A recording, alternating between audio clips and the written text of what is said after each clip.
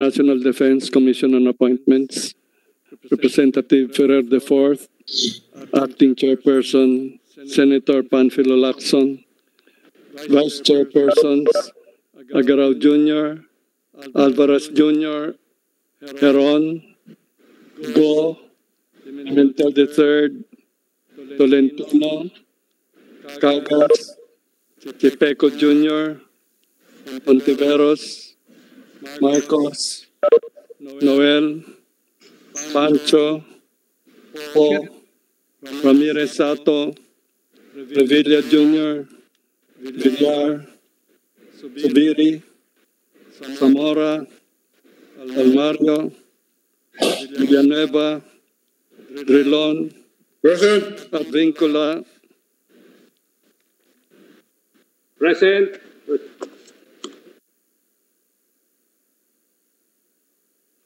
With one member physically present and 17 virtually present, the chair declares the existence of a quorum. Majority Leader. Mr. Chairman, I move to dispense with the reading of the minutes of the meeting held on August 24, 2020 and consider the same as approved. Is there any objection? Hearing none, the motion is hereby approved.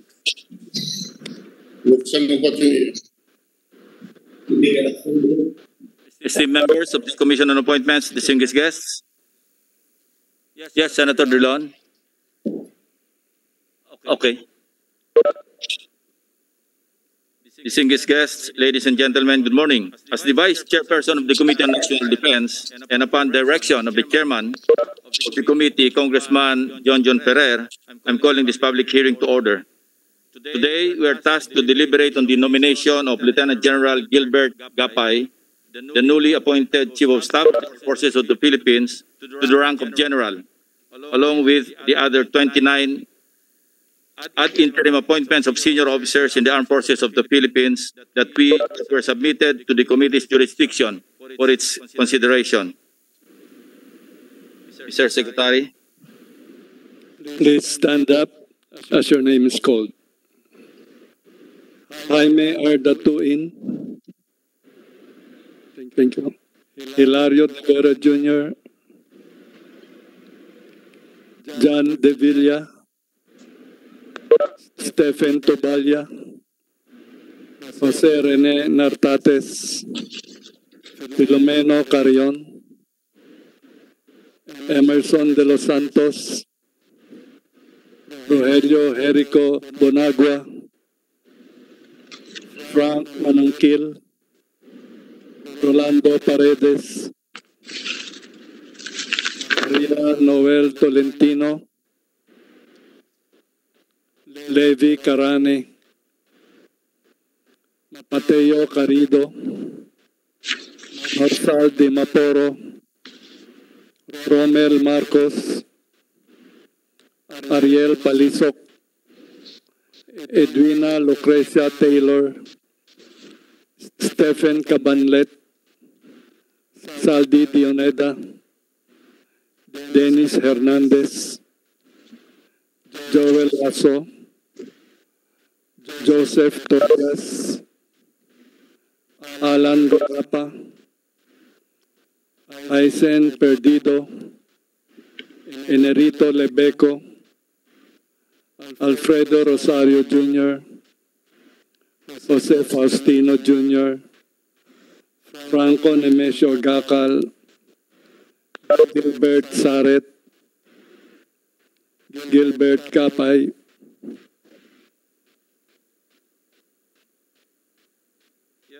Kindly report on the jurisdictional requirements and other pertinent information related to their ad interim appointments and nomination in compliance with the new rules of the Commission and the new rules of the Standing Committee. Mr. Secretary. Thank you, Mr. Chairman, Your Honors. All the appointees and nominees have complied with the submission of the documentary requirements as provided for in Section 24, Chapter 6 of the new rules of the Commission. Likewise, on various dates, their ad interim appointments and nomination were referred by the Senate President and CA Chairperson Vicente C. Soto III to the Committee on National Defense, pursuant to Section 16, Chapter 5 of the new rules of the Commission, and were published in 2 newspapers, general circulation, and broadcast over PTB4, pursuant to Section 2, Article 2 of the new rules of the standing committees. On September 1, 2020, your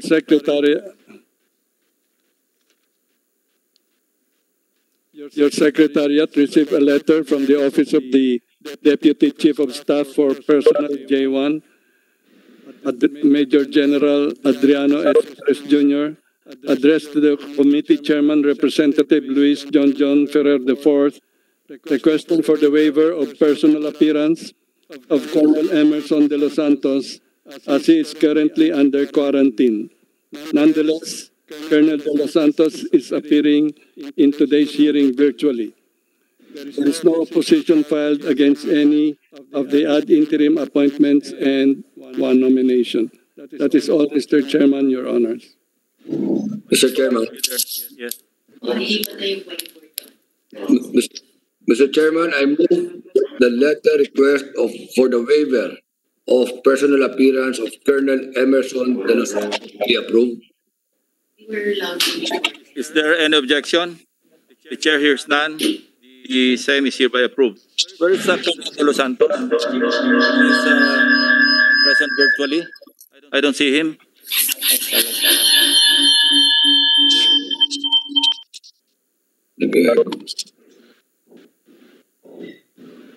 Colonel de los Santos, are you there? Yes, sir. Present, sir. Okay. Mr. Secretary, please administer the oath to the appointees and nominee.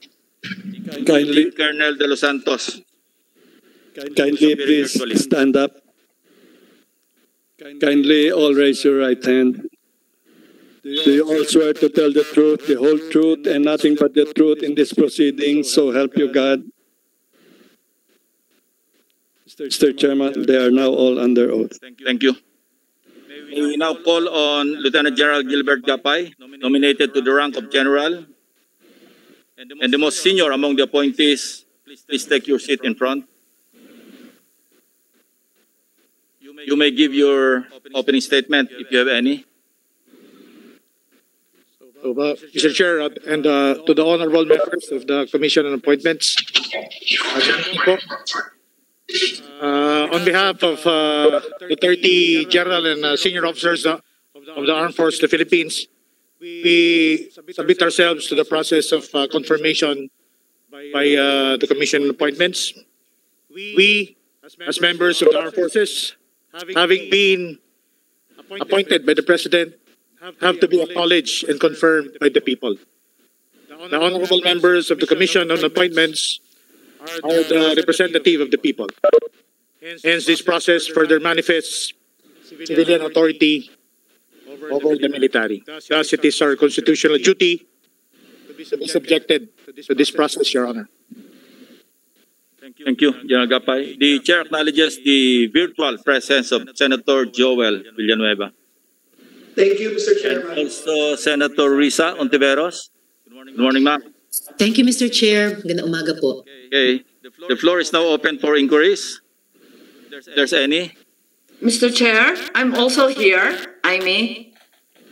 You're already counted as Okay. present because you were on time, unlike the other two. Oh dear. Okay, thank you, Mr. Chair. Okay, who wants to be recognized first? The nominee and the appointees are now ready for any questions. Mr. Chairman, if I may. Senator Drilon is recognized. Good morning, Mr. Chairman and members of the committee. Yes, on General Gapay, I think there are only two issues that I would want to raise, and I need confirmation on the record of his views. The first is on the issue of the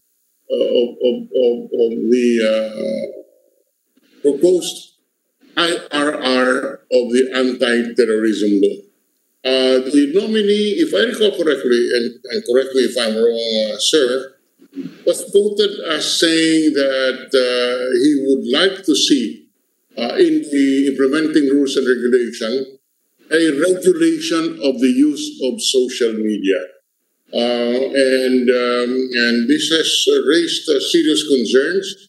Even Senator Lacson, our chair of this committee, has expressed some reservations on this view of the nominee. May we have, for the record, the complete statement of the nominee on this matter? Thank you, Mr. Chair. Yes, General Gapay, would you like to respond? Yes, Mr. Chair, Your Honor. Thank you very much for this opportunity to clarify and qualify my statement during my assumption as the Chief Staff of the Armed Forces of the Philippines last 3 August of this year. Your Honor, Mr. Chairman, the AFP has absolutely no intention to curtail the people's freedom of expression through social media when I gave that statement about the possibility and the need to regulate social media to combat terrorism. We remain steadfast in upholding our mandate to protect the flag, the people, and the Constitution. And that includes protecting the people's fundamental rights as guaranteed by our Constitution. However, in line with this is also the AP's mandate to protect the people's lives, property, and secure, in general, from lawless violence and acts of terrorism, as well as to protect the sovereignty of our country from external and internal threats. The current reality worldwide, especially in our very own territory, our country, manifests the actual and imminent threat of terrorism. The recent twin bombings in Holo that have claimed numerous innocent lives and have seriously injured multiples of our innocent citizens is a testament to this. AFP intelligence and based on our experience have discerned that the group behind this violence uses social media to promote terrorism, recruit new members, solicit and generate financial, logistical, and material support from domestic and foreign sources. Hence, it is in this context that the AP perceives the need for exploring mechanisms through democratic consultations with all sectors concerned for the regulation of social media. Nonetheless, the AFP would like to stress that this regulation is not tantamount to the curtailment of the people's rights to freedom of speech and expression, as well as freedom of assembly as exercised on social media. Rather, the goal of this regulation will be to make social media platforms, the service providers, more liable for the contents they host. This includes their responsibility to enforce the traceability of content, purportedly to enable accountability. But we most respectfully submit, Your Honors, that the AFP is a mere implementer of existing laws and regulations, as we will faithfully adhere to the letter of the law and implement it within its legal limits and bounds. We humbly acknowledge that we cannot expand the application of the law beyond the parameters contemplated by the legislators. We can only make suggestions based on actual experiences of the armed forces and based on actual and imminent requirements, pursuant to our mandate for the protection of our flag, our sovereignty, our people, our territory, and our Constitution. Your Honor. Thank you very much, General Gapay. I guess what I am highlighting is the fact that none of the provisions of the Bill of Rights in our constitutions is being suspended because of the anti-terror law. There is nothing that is not intention, and there is nothing in the law which would allow this. And one of the basic tenets and cornerstones of our democratic freedom and space is that there should be no prior restraint on the freedom of speech. In other words, yes, the the anti-terror law would penalize the use of social media for purposes for criminal purposes. But we underscore the fact that it is post facto. In other words, the government can make the platform, the operators of social media responsible for what has been said, but not restrain them from saying what they would like to say. Those are two different areas, and we just want to be placed on record, Mr. General Gapay, that you have no intention of pushing for prior restraint in what should be stated in the social media platforms. Just that simple statement for purposes of record. There is no intention, and there should be no prior restraint on of the use of the social media platforms. Would you confirm that, Mr. General? Yes, Mr. Chairman, Your Honor. Yes, we did. There's no intention to really impose prior restraint when we proposed regulating the social media, because we believe that anybody can really post anything on the social media, but we suggest they do it responsibly. Besides, we have existing laws governing what we upload and post in the social media, as long as we do not hurt anybody, or as long as what we post are in accordance with the law. Like we already have the cyber libel law, the Cybercrime Prevention Act, and even the Data Privacy Act. So we can upload anything as long as they are in accordance with these laws, and we do not inconvenience or hurt or attack anybody for that matter, Your Honor. So we have no intention to really impose prior restraint when we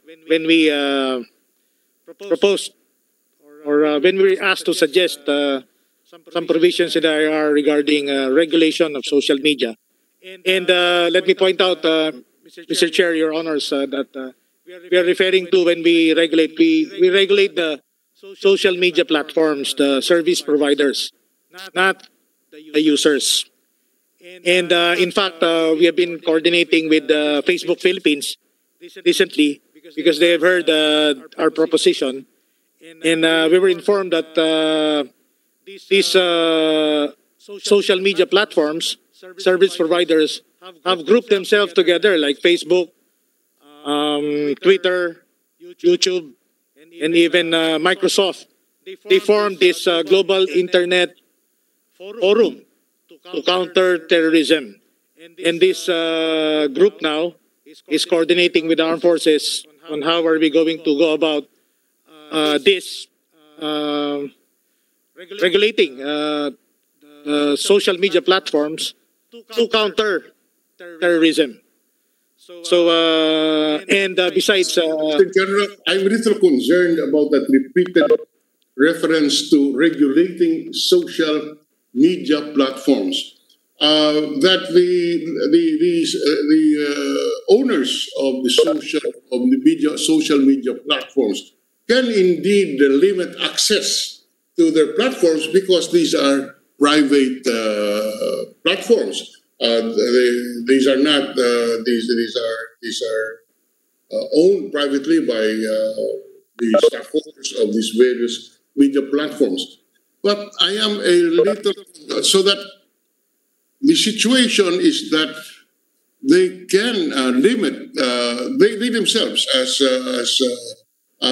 private owners of this platform regulate what comes out of their platform. But what I am just concerned is there should be no attempt on the part of government to impose a prior restraint.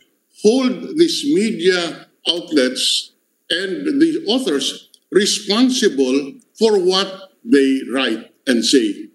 But for the record, I want to make it of record that we should not anticipate what these media platforms will do. But once they cross the line, we will hold them responsible. That is the essence of this system on our freedom of expression. Mr. General, do you agree with that? Before you respond, and with the permission of Senator Drilon, will you agree with at least the chair and Senator Drilon that what should be punished as contemplated in the law, in the Anti-Terrorism Act of 2020, is the conduct and the actual act without reference to prior restraint? Is that your understanding? So ang ipaparusahan lang natin yung actual act of facilitating, recruiting, di ba? But not yung prior. We cannot regulate social media. But the actual act of committing violations of the newly passed Anti-Terrorism Act of 2020, yun ang i-address, yun ang ipapanis as contemplated in the law. Thank you.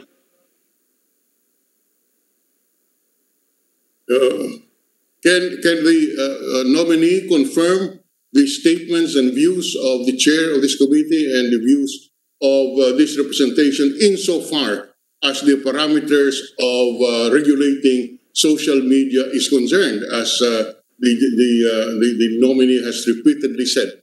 Those are the parameters that the chairman of this committee and this representation are referring to.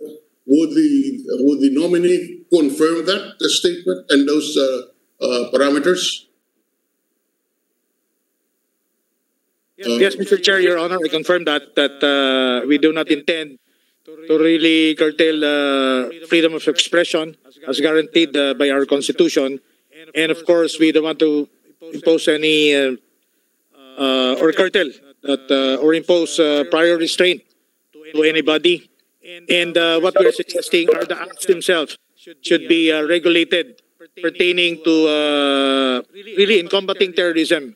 For example, those provisions enumerated in Section 10 of the 2020 Anti-Terror Act in inciting, planning, recruiting, and even securing financial and logistical resources and support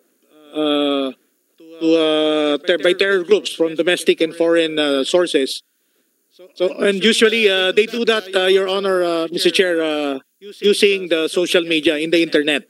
And these groups, these terror cells are operating particularly in the dark web, in the internet. And these are the things we really want to regulate and address because they really communicate with each other through the internet. That's why in close coordination with the social media platforms, perhaps we could come up with mechanisms on how to address these acts enumerated in Section 10 of the 2020 Anti-Terror Law using the internet, Your Honor. And in addition, there are many countries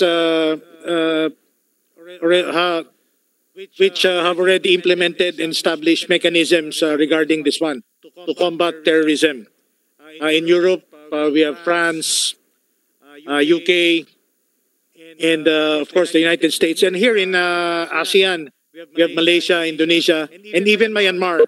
They have already mechanisms on how to, and Singapore, to really regulate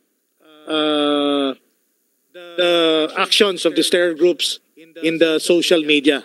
And it is in that light that when we were asked, and we suggested that if it is possible with proper consultations with the concerned agencies and within the provisions of the law, if we could come up with mechanisms to really how to regulate so that the terror groups could not exploit the social media in promoting and advancing terrorism. Your Honor, Mr. Chair.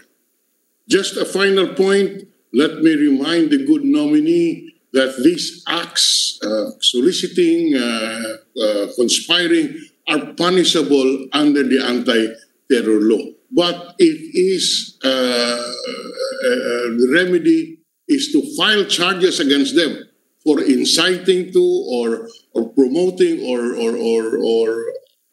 assisting, but not a prior restraint. But let us, we are those views are now on the record, and at the appropriate time, we will be recalling, if need be, these statements, policy statements of the good general, in case this comes up to the in the public forum again.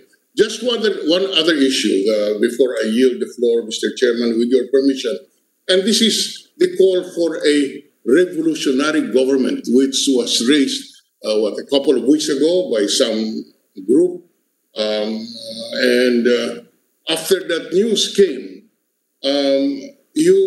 the good general nominee was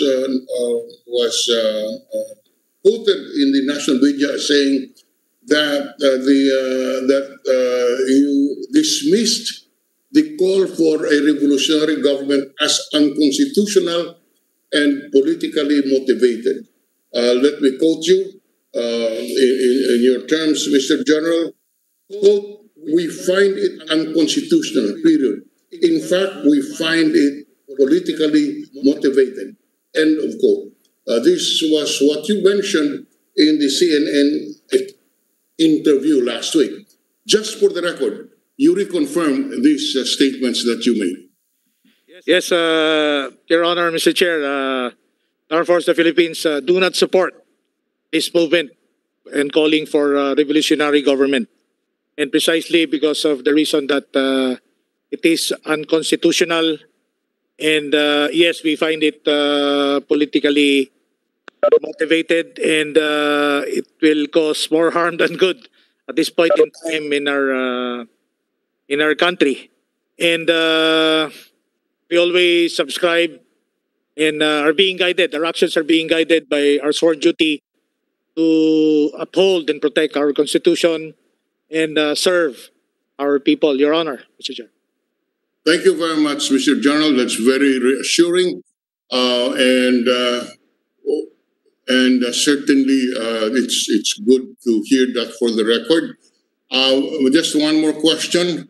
You will not allow anyone in the armed forces of the Philippines to entertain views on this revolutionary government other than the opinion that you have just stated for the record, that is unconstitutional and politically motivated, and you do not support it, and will not allow anyone in the armed forces to do so.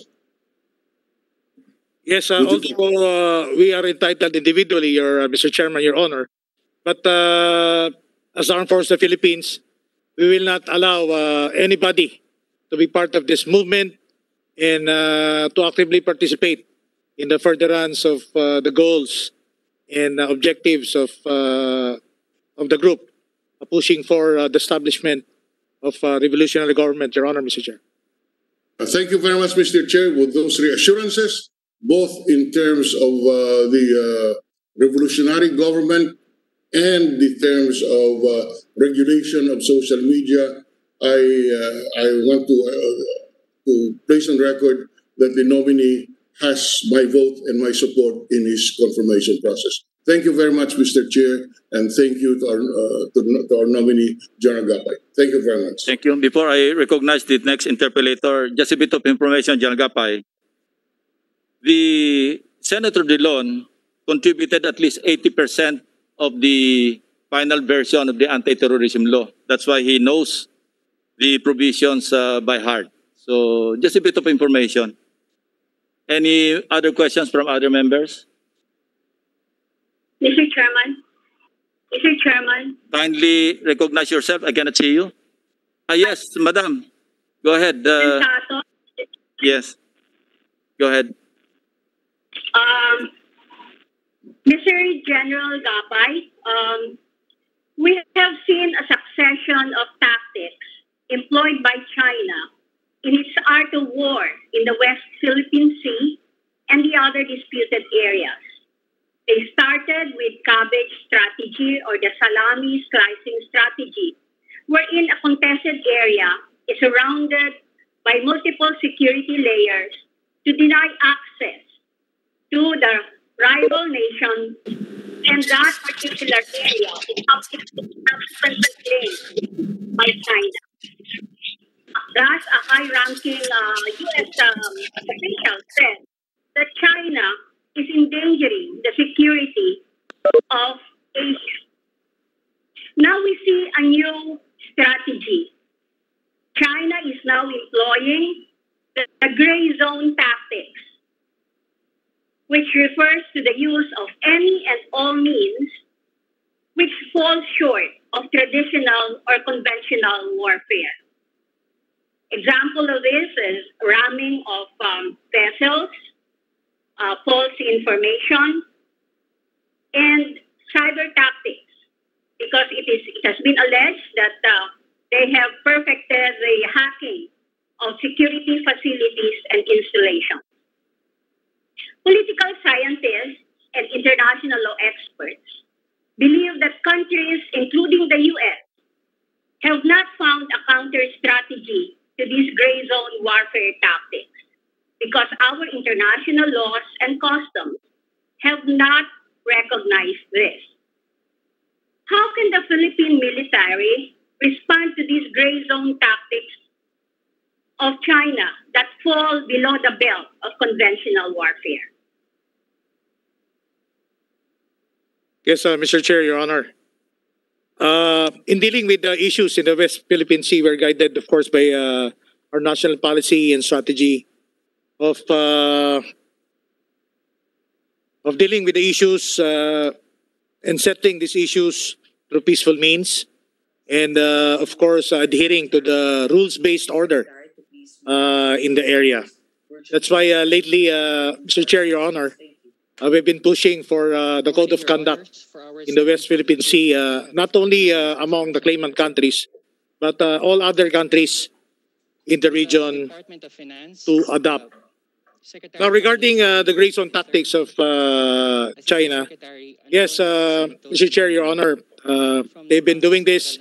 What they're saying is different from what they're doing in the area. And right now, we are addressing this through diplomatic means, still calling for a peaceful and rules-based order in dealing with the problems in the in the West Philippine Sea. And right now, we're working closely with our ASEAN counterparts through a multilateral action protesting this aggressiveness of China in the area, Mr. Chair, Your Honor. And we also subscribe and adhere to our national policy of the implementation of our independent foreign policy, wherein the Philippines should be a friend to all and enemy to none.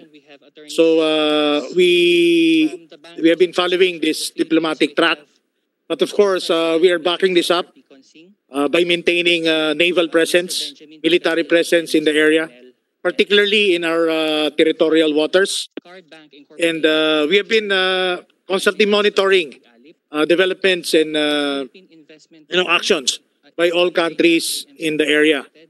We have forces deployed there, and they are patrolling our territorial waters frequently, regularly, Mr. Chair, Your Honor.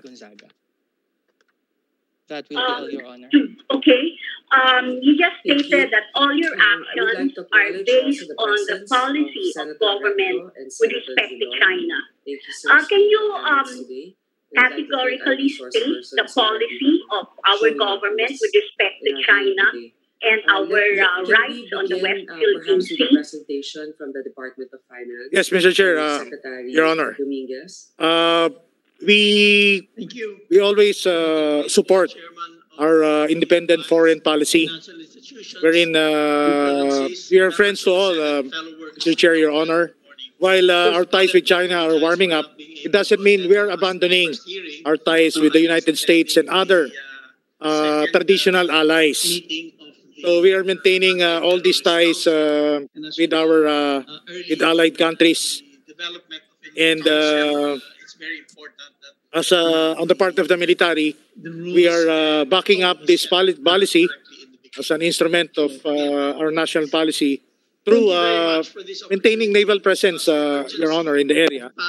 And on a day-to-day basis, we are monitoring what's happening in the area, and our new ships were deployed in the area to really patrol our territorial waters and part of our exclusive economic zone. Mr. Chair, Your Honor. So in short, Mr. General, that our position is that our rights over the West Philippine Sea is non-negotiable. Yes, Mr. Chair, Your Honor.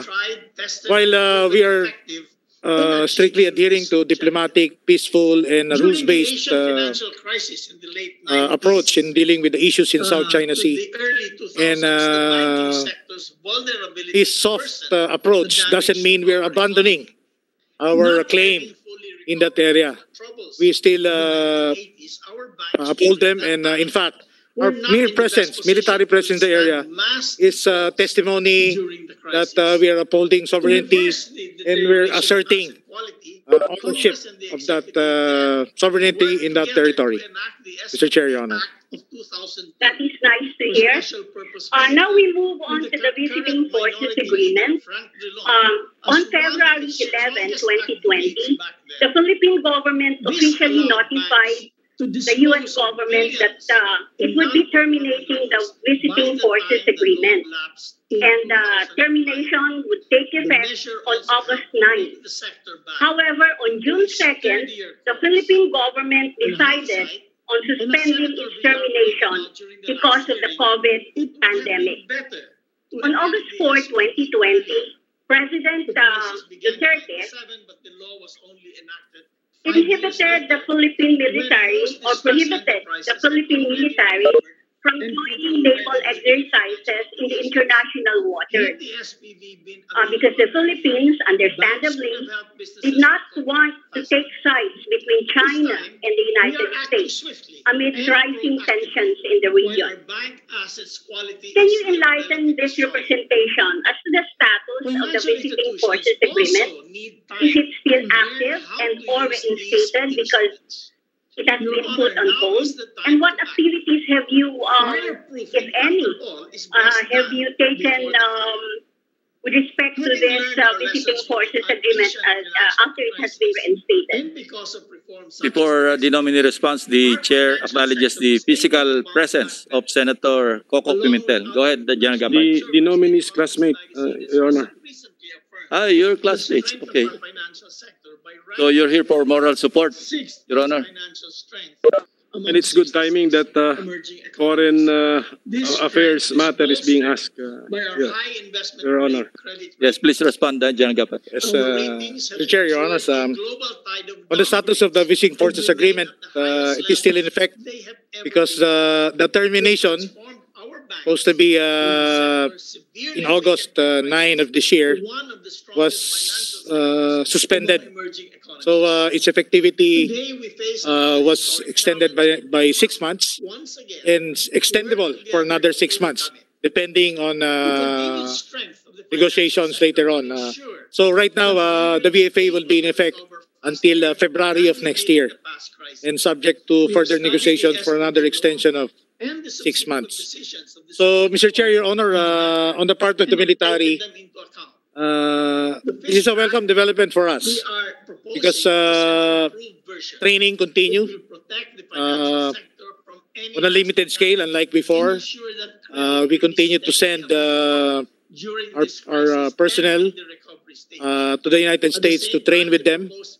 And another thing is the support, the maintenance support we have been receiving from the United States through the foreign military funding. The grants still continues because right now, while we are modernizing, still the bulk of our equipment are still U.S. made, and we are really dependent on the United States on the maintenance of this.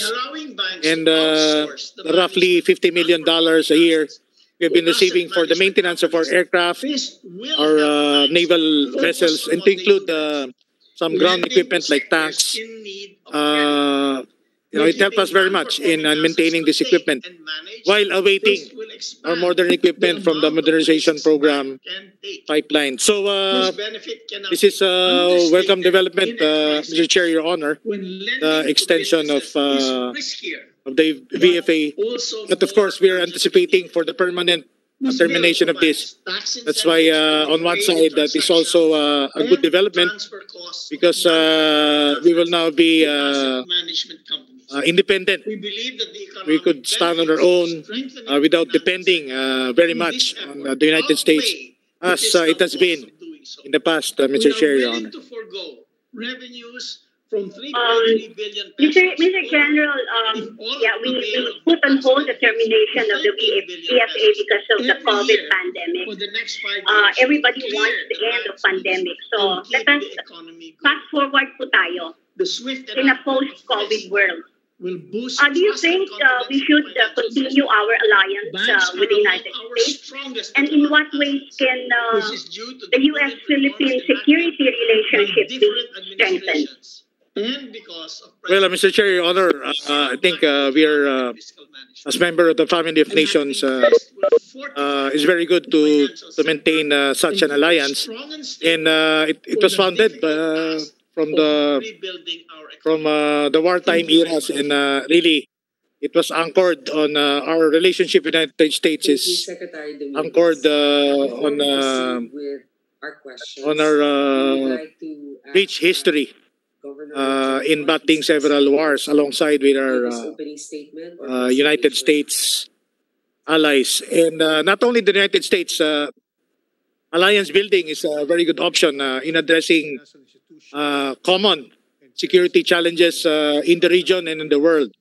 That's why we are maintaining these alliances, not only with the United States, but with other friendly countries, Mr. Chairman, Your Honor. Mr. General, maintaining alliances is one thing, but my question is, can we, in what ways can the Philippines and the U.S. Security relationship be strengthened? Well, even without VFA, we could still continue some trainings with them. And of course, logistical support may also be continued. In fact, Mr. Chair, Your Honor, some of our modern equipment are being sourced from the United States, being a technologically advanced country, particularly in military hardware. And we could strengthen this not only on the military aspect, but also on in trade and economic aspects, because the United States is still among the top trading partners of our country. That's why maintaining alliance would be very beneficial for our country, Mr. Chair, Your Honor. The DFA Secretary Chidoro Locsin Jr. stated in one of his interviews that the Philippines can always invoke its 69-year-old mutual defense treaty with the United States if China attacks a Philippine naval vessel in the West Philippine Sea. Do you agree that we can always invoke this, the provisions of the mutual defense treaty? And through a joint government and private sector undertaking, it encourages the private sector, government, financial institutions. The treaty is binding for both countries, the United States and the Philippines. In case we are attacked, they're obliged to defend us and fight with us. And in like manner, when they attack, it is also our obligation to help them. So that's why it's a mutual defense treaty, Your Honor, Mr. Chair. And yes, it is binding for both countries.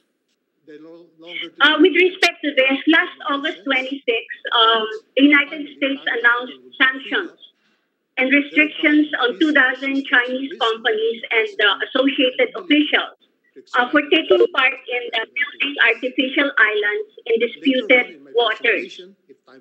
2 days later, on August 28th, Foreign Secretary Teddy Boy Locsin said that he would strongly recommend to the President the termination of local contracts with Chinese firms blacklisted by the United States for island building in our territorial waters. Will you join the Secretary of Foreign Affairs in recommending the termination of local contracts of these blacklisted Chinese companies? Mr. Chair, Your Honor, designating or choosing who will construction companies for build projects is beyond our purview, Mr. Honor and Your Honor. And I think concerned agencies like DPWH, DOTR are the agencies which are in the best position to answer this. But of course, all of these are governed by the Government Procurement Act, the Republic Act 9184, and I believe the awarding of such project to these contractors have passed through this process and were subjected to the provisions of RA 9184, Mr. Chair, Your Honor. But this is just a recommendation, Mr. General, whether that they should be blacklisted, because they also this issue has also repercussions on our security concerns of the nation. So it is just a question whether you would join, or are you amenable in the recommendation of the Secretary of Foreign Affairs for blacklisting this company? Well, if you cannot answer that, then I'll go to the next question. In the last Commission on Appointment hearings, General Parlade stated that one of the two most important choke points in the national security is the Mindoro Strait. On June 28th, FB Liberty 5 capsized after the alleged collision with MV Vienna Wood, a Chinese vessel, in the territorial waters of Occidental Mindoro. It being the Mindoro Strait, it being one of the more important choke points in the national security. Would the AFP have plans to beef up or secure these territorial waters? Because in Lubang Island, it's being radar station, but it has ceased operation. And we heard that the Japanese government has donated radar equipment to the Philippine Coast Guard. And I would like to know the priority areas where radar stations will be placed, taking into consideration the security concerns of our nation. Yes, Mr. Chair, Your Honor. We have been also securing that part of our country, particularly that Mindoro Strait. And in fact, we have a littoral monitoring station there, where it's a facility which monitors all vessels flying that route in that area. So every time there are vessels there, we challenge them. We get some information, their country of registry, and the like, Mr. Chair, Your Honor. And right now, that area is not frequently being patrolled by our naval assets, because most of our naval assets are concentrated in the West Philippine Sea. But so it's not that not on a regular basis, but it's part of the route being patrolled by our Philippine Navy. And admittedly, due to lack of naval assets, we really cannot patrol and secure effectively our very long coastline, which is number 3 in the whole world, with more than 36,000 kilometers, Your Honor. So, but within the limits of our capabilities, we are monitoring that area, Mr. Chair, Your Honor, the Mindoro Strait. Now, this slide illustrates My last question, Mr. Chairman. Recently, there have been increased terrorist activities in the country. Do you support the recent calls to declare martial law in Sulu? Well, it remains to be an option, Mr. Chair, Your Honor. But right now, what we need are the readily implementable measures to address and curb terrorism. And Presidential Proclamation 55 is still in effect, declaring Mindanao lawless violence in the island of Mindanao and calling on the PNP, the EFP to suppress this lawless violence, particularly the threat of terrorism, Mr. Chair, Your Honor. And we support that. Right now, we're crafting a revised memorandum order to implement Presidential Proclamation 55. And this time, it will be geared towards a more comprehensive and holistic approach in dealing with terrorism, not only in Mindanao, but in the entire country. So we are integrating in the proposed memorandum order, which we will submit to the President, the roles and support that will be provided by the LGUs, other government agencies, and other sectors of society, Mr. Chair, Your Honor. Thank you very much, Mr. Chairman. Thank you very much, Mr. General Gapay. Mr. Chairman, just Mr. Chair. Congresswoman Sato, with the indulgence of Senator Ramon Bong Revilla Jr. and Senator Marcos, we give premium to those who are physically present. So I'll recognize first Senator Coco Pimentel. Sorry. Thank you. Mr. Chair, if you could also add me to your list, Mr. Chair. Yes, noted. Thank you. Thank you, Chair. Representation, Mr. Chair. Thank you. Thank you. Thank you, Mr. Chairman. With apologies to my colleagues, I came here because the nominee is or was my batchmate in the Ateneo, and it is Senator Grace Poe's birthday tomorrow, and there will be something later on. So first of all, I'd like to congratulate the General Gapay for his nomination to the rank of general, and that will make him the Chief of Staff of the Armed Forces of the Philippines. General Gapay, I always encounter this term minimum credible defense. To the extent that you can publicly discuss this, the concept, are we adopting that concept here in the Philippines? Does the AFP also adopt that concept? And what is that concept, sir? Mr. Chair, Your Honor, our national defense strategy is anchored on the basic policy enshrined in our Constitution. Renounced war.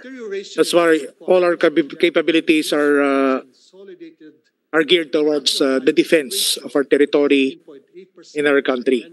So, as far as capability development is concerned, our objective is to achieve a capability that would establish military presence all over our territory. Because after military presence is military control, which is bordering already on an offensive capability, actually, towards external aggressors. So our capability upgrade would be geared towards protecting our territory, more on a defensive posture. So that's why with that, the principle of deterrence would be there, so that we should have a credible defense posture with credible set of equipment, military hardware, to really protect our territorial waters. More on a defensive posture, Mr. Chair, Your Honor. Thank you, General. So the concept is clear between and among the military hierarchy, no? So claro. But as you mentioned, the concept has hardware components. Do these details change from time to time depending on who the leader is of the armed forces, or is this also fixed in a long-term plan where it's already written and agreed upon this year, the commanders or commanding generals 5 years later on cannot change the plan which was fixed 5 years earlier? Yes, Mr. Chair, Your Honor. We have this long-range defense plan, and which covers 10 years or more. And we have this medium-range defense plan, which covers a 5-year period, which is being reviewed midstream after 2 to 3 years.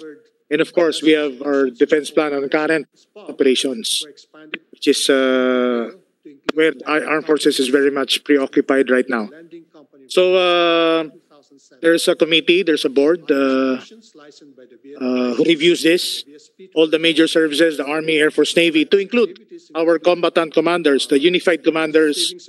These are the operational commanders in the different areas of our country. Northern Luzon, we have a military commander there. Southern Luzon, in Visayas, and we have two military commanders in Mindanao. So all of this sit down together and review on a regular basis this capability development plan based on current and emerging security environment, Mr. Chair, Your Honor. That's why it's very hard for a new commander to really just change it. So it goes through a process, Mr. Chair, Your Honor. But from experience, has it often been have the details been often changed? The details of the plan? Actually, the details basically remains the same, Mr. Chair, Your Honor. But sometimes priorities change. For example, right now we're prioritizing air defense because of the emerging threat of missiles, which are being developed by in the neighboring countries, and it is the threat we have to contend with in the near future. That's why we have to develop this capability as against developing other capabilities, Mr. Chair, Your Honor.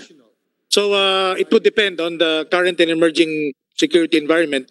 And we also do this periodically, the strategic environmental assessment, threat assessment, and all other actions to include force restructuring, force structure of the armed forces, or capability development, and maybe new doctrines as well because of the evolving modern warfare and technology. So the armed forces should adapt with all these developments. That's why, and they are all integrated in those revised defense plans, Mr. Chair, Your Honor. Mr. Chairman, Mr. General, the foreign policy of the Philippines is what we call the independent foreign policy, but as I understand it, it is that the Philippines should be a friend to all nations. So, is the armed forces also exerting effort to be a friend of other armed forces of other nations, or are we still limiting ourselves to our usual traditional long-term allies, the so-called Western civilization? Yes, Mr. Chair, Your Honor. In fact, we are maintaining several bilateral and multilateral agreements with other armed forces, not only in the West. Right now, more so in our ASEAN neighbors, with our ASEAN neighbors, and right now we are establishing some defense cooperation agreements in the East, like Russia. We're opening up this military ties with them, and it's very good because we get exposed to new technology, doctrines, and particularly now that we're modernizing, we're also being exposed to how to fight in a modern battlefield, Your Honor. Mr. Chair. At least ibang point of view, no? Kasi baka ibang strategy din yun, no? Well, anyway, doon lang siguro po sa ating mga kagamitan, nasabi nyo nga kanina, we are using mostly American-made hardware. So I've also encountered this concept of interoperability. Diba? That's a problem if we get from another country, but we should not make it an insurmountable obstacle or reason for us not to entertain equipment or hardware coming from other countries aside from the United States. But I don't know how you will solve the problem of interoperability, Mr. General. Yes, Mr. Chair, Your Honor. Actually, well, the equipment we buy are anchored on our doctrines on how we fight. It's not dependent on the doctrines of other countries or other military organization. It's ours, based on the doctrines of the Armed Forces of the Philippines. So that is those doctrines are really the principles on how we will fight, how we will defend our country. So based on that doctrine, we now come up with, okay, if this is the way how we fight, so how are we going to be organized? The force structure of the armed forces. What, based on that doctrine of how we fight, so what equipment do we need? So it is based on our own. And interoperability with other military organizations are achieved through bilateral or multilateral exercises, which are covered and are embodied in our defense cooperation agreements with other armed forces. So so far, Mr. Chair, Your Honor, interoperability is being enhanced regularly through the conduct of these joint exercises with our allied armed forces. But unfortunately, during COVID, we just these non-kinetic exercises were put on hold, but we still continue to train through virtual and online channels. Mr. Chair, Your Honor. Thank you, General, for answering my questions, and let me congratulate you on your nomination and also for your successful career. You have been a good father of your organization. Also, invest in your people, invest in our military personnel, our people. And I heard that you organized this Army Mental Health Center. So I think this has been the need for a long time. So congratulations for finally putting it up. So continue to be a good father of the organization for the rest of your career, General. Congratulations. Thank you, Mr. Chairman. Thank you, Senator Pimentel. Senator Bong Revilla is recognized, and after him, Senator Amy Marcos, then Senator Risa Ontiveros, Senator Joel Villanueva, in that order. Yes, Senator Revilla is recognized. Thank you, Mr. Chair. General Gapay, just one question po. As the Chief of Staff of the AFP, I'm sure you are aware of the 2019 COA audit report on your organization. In the said report, COA has called out the AFP over inefficiencies in the implementation of AFP modernization program, specifically on projects which should have been completed last 2018 and 2019. These so-called inefficiencies would include non-implementation of 28 projects costing 5.72 billion, suspended 15 projects costing 3.9 billion, terminated contract costing 246 million. May I know from the distinguished appointee what are his plans in addressing these efficiencies? Thank you very much, Mr. Chair, Your Honor. Actually, the defense acquisition system is also being governed by Republic Act 9184. So still, we follow the most common procurement process, and we follow the bidding process, Mr. Chair, Your Honor. And sometimes we also experience failure of bidding. That's why this causes so much delay, because per experience, from the approval by the Defense Department to delivery of actual equipment, it would take about 2 years, Mr. Chair, Your Honor, following the 9184 process. That's why we have filed in Congress National Defense Procurement Act, so that these modernization projects or acquisition of modern equipment would follow a different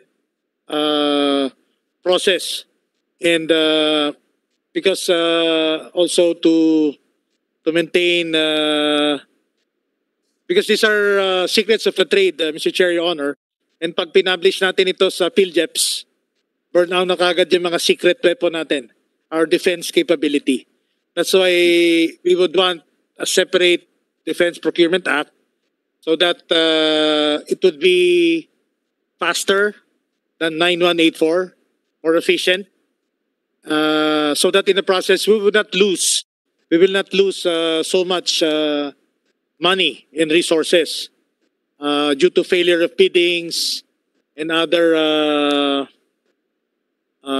problems in the procurement pipeline. But nonetheless, we are addressing these delays, Mr. Chair, Your Honor. We are fast tracking again.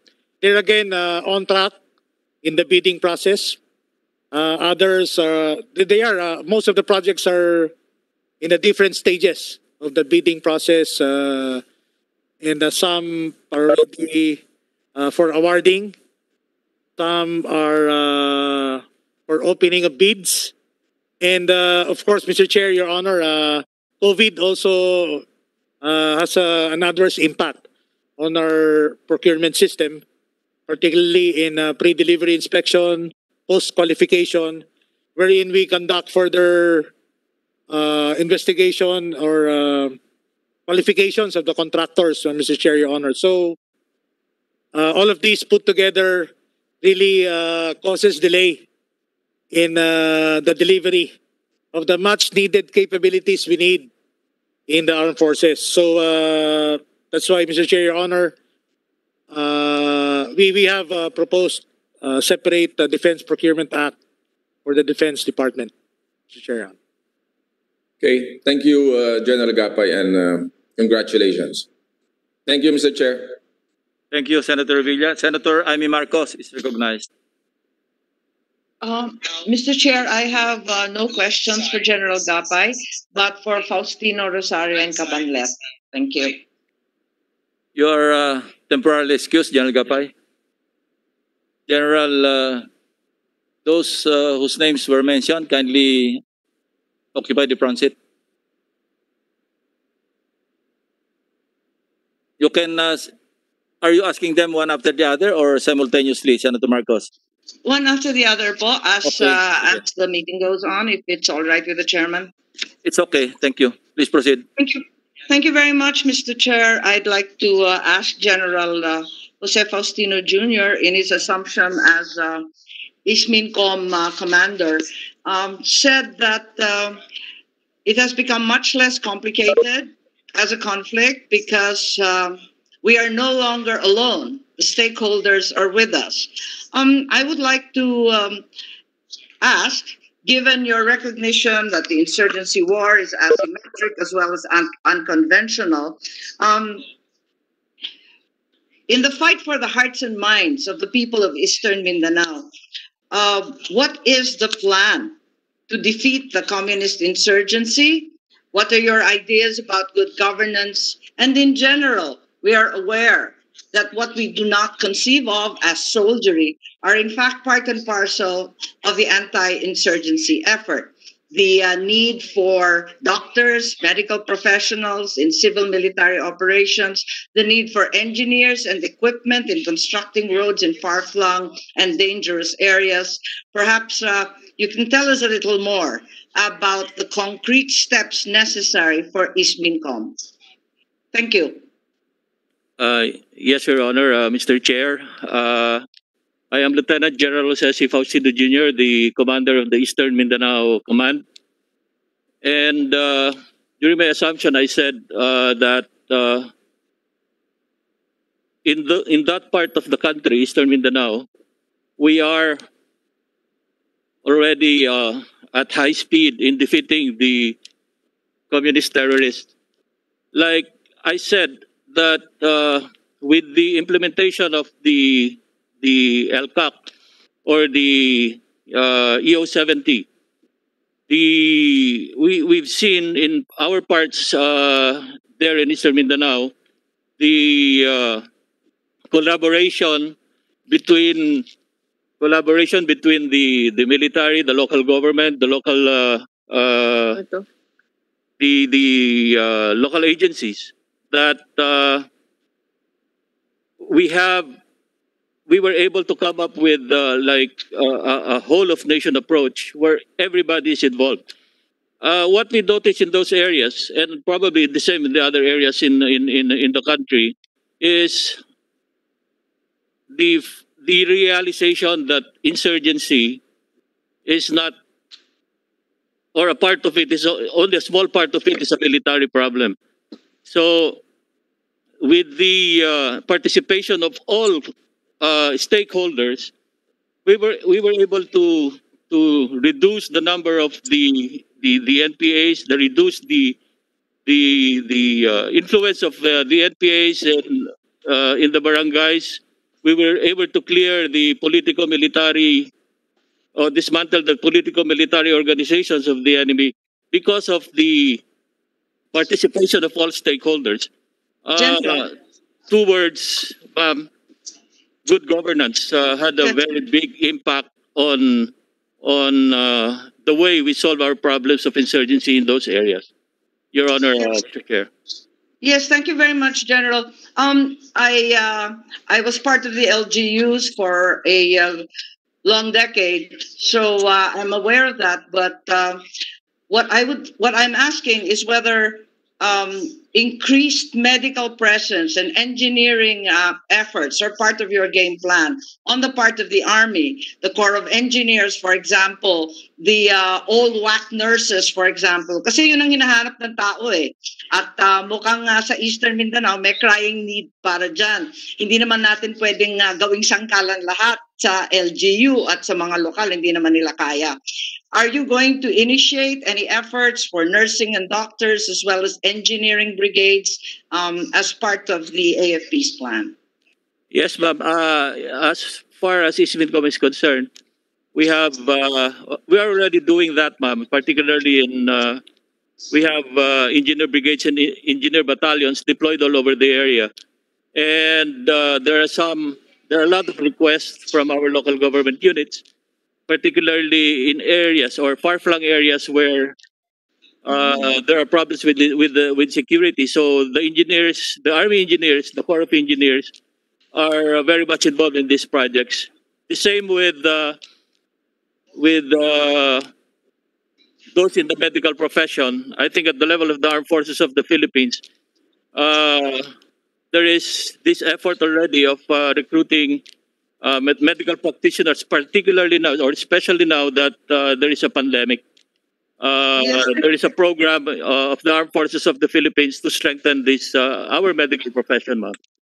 Yes, I would like you to know that at least this legislator would be very supportive, as I have a personal background in assisting with the Corps of Engineers as well as the Navy, the Seabees, who actually concreted a great number of the roads and bridges in many areas in Eastern Mindanao as well as in Samar. So I think that will be a great help. I'd like to call on General Del Rosario. Thank you very much, General Faustino. I'm counting on you. Thank you, ma'am. General Rosario. Mr. Chair. Del Rosario, please occupy the front seat.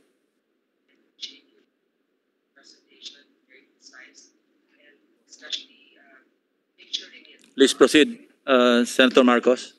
Thank you very much, General Del Rosario. The areas of responsibility of the 7th Infantry Division are Central Luzon and Northern Luzon. I have a very simple and local concern, and that is, when are we finally going to be insurgency free in your area of responsibility? What's the plan po?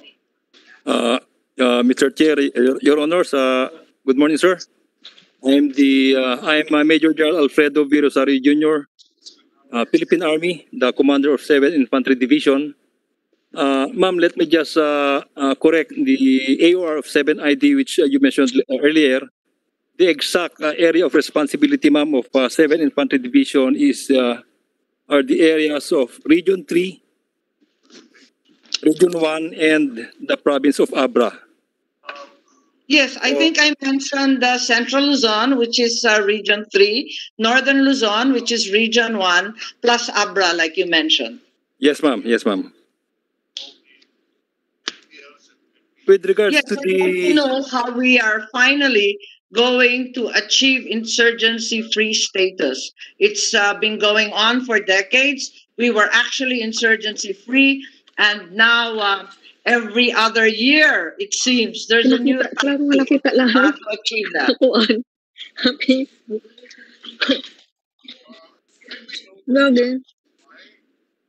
Yes, ma'am. Yes, ma'am. The term Ano po insurgency... yung plano ninyo para matapos na po? Kasi ang tagal-tagal na nito, dati naman nung dekada 70, 80, matahimik dyan. Tapos naging lalong magulo. Pagkatapos taon-taon naririnig namin may bagong plano para sa amin, yung 7th Infantry. Pero hanggang ngayon, di naman matapos-tapos, hindi naman ma-clean up yung tinatawag na Regions 1, 3 plus Abra. Anong plano natin? The actual plan, ma'am, of the 7th Infantry Division is to at least clear before the end of the year 2 KLG of the NPA. Right now, these 2 KLGs are located in Ilocos Sur and Abra, the first one. We call them the KLG South Ilocos Sur, and the other one is the KLG Sierra Madre, located in boundaries of Aurora and Nueva Ecija. With regards to the insurgency-free issue, ma'am, the Philippine Army, which covers a very large area, ma'am, specifically the 7RD, our deployment is actually based on the insurgency situation. Kapag nakita nyo, ma'am, na kukunti yung sundalo sa inyong area, specifically Ilocos Norte, which I believe less than a company na, ma'am, meaning less than 100 na yung Philippine Army dyan. Tama. Yung level, ma'am, ng security situation sa inyo ay medyo mataas na compared sa ibang region or ibang province like Ilocos Sur, which we are now on the verge of clearing. And then pero General, hindi siya on the verge of clearing kasi ang dalas namin naririnig, August 15 nagka-encounter, August 14 may aresto, August 8 kung babasahin mo parang lumalala yung sitwasyon, di naman umiigi. Actually, ma'am, yung mga encounter na yan ay result yan, ma'am, ng ating mga intelligence operations na ginagawa.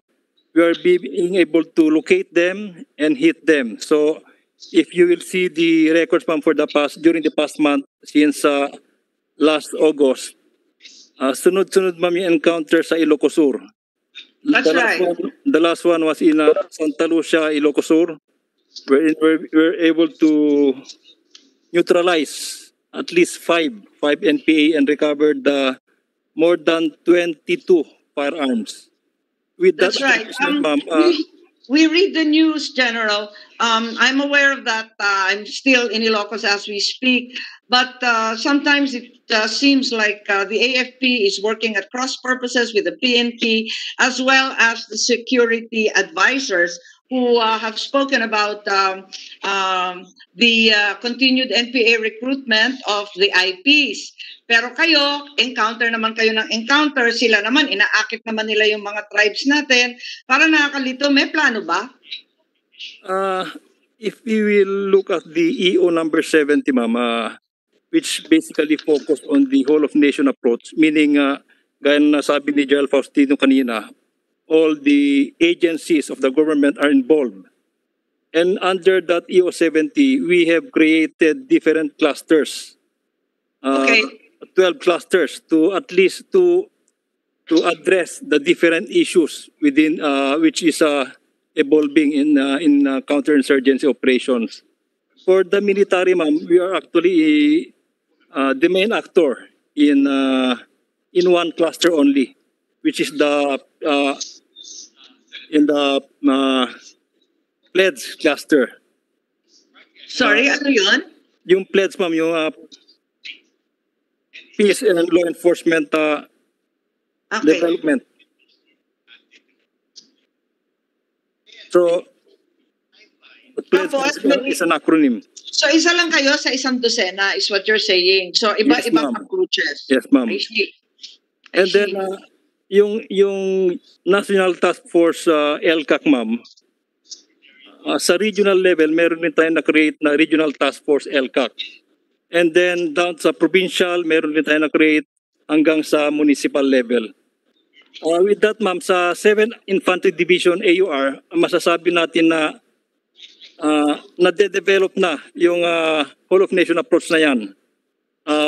Just like, isang example lang, ma'am, is during the encounter in Santa Lucia, after na may mga report there were people or residents who evacuated from their area, we don't have to ask anymore the mayors, the different LGUs, LGEs to act para i-assist sila, ma'am. Unlike before, pag may mga ganong evacuation, halos yung military palagi, ma'am, yung nagtitake charge, meaning nahating aming focus, instead na habulin yung kalaban, i-neutralize sila, pati yung pag-secure, pag-assist sa mga civilians ay ginagawa pa namin. Pero I think General, hindi po ba kasi offshoot yan nung mga locally initiated peace talks? Kaya medyo activist ngayon mga LGU at tumutulong, hindi po ba? Yes, ma'am. Pero ang nag-trigger rin dyan, ma'am, ay itong creation nitong National Task Force on Ending Local Communist Armed Conflict, which is the EO number 70. O sige, kasi medyo kinakabahan kami sa Ilocos Norte. Parang lumalala yung sitwasyon imbis na gumanda. Kaya gusto ko lang marinig sa inyo na talaga namang may plano, higit sa lahat na may balak maging finally maging insurgency free. Maraming salamat and we support your appointment. Yeah, before we excuse you, General Rosario, I would just like to be clarified on your money accountability, 8.466 million. Yes. Not to put you on the spot, because joint accountability, and I more or less I know the background. Yes, sir. But I would just like to be clarified, especially on the current status. Has this been cleared already? Yes, sir. Yes, sir. That clearance was made during the time na may mga existing, sir, unobligated. Advances, diba? Yes, sir. Yes, sir. So, cleared na ito? Yes, sir. Yes, Thank you. Your excuse? Thank you very much, Mr. Chair. You're done? Opo, nandiyan ba si Colonel Cabanlet po? Huli na lang. He's here. Yes, Colonel. Yeah, before you proceed, I think I know you. Yes, Your Honor. So, how's everything health-wise? You know who I'm referring to, no? Yes, sir. She's doing fine. She's back to normal life. She is actively performing as a frontliner now because she's also with the Philippine Navy Hospital, sir. Yeah, good to hear that. Yeah. Senator Marcos. Yes, thank you very much. Colonel Cabanlet, this isn't actually an interpellation, but more a request for information. I read about your initiative, Football for Peace. Is that correct for the Marines? And tinuturuan ng Marines ng football, yung mga bata sa Sulu at Tawi-Tawi. Tama po ba yun yung nabasa namin? Mr. Chair, I am Colonel Stephen L. Cabanlet, and I'm presently the Naval Adjutant of the Philippine Navy. And with your question, ma'am, Football for Peace started in 2011 when I was the operations officer of Marine Battalion Landing Team 3. It was actually an offshoot and implementation program of the IPSP Bayanihan. And since my master's is physical education, and I use what I learned in my sports management, psychology of sports, leadership, recreation, I was able to make a program because football was just an ordinary CMO of the Marines, wherever we are. It's just our pastime.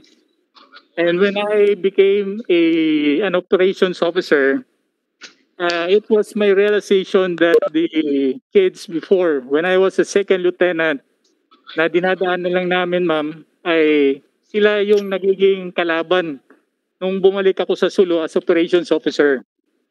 So, it's a mahaba yung pagtatanim. Sabi ko, kung second lieutenant ako, tinaniman ko na sila ng maganda, hindi sana sila naging kalaban.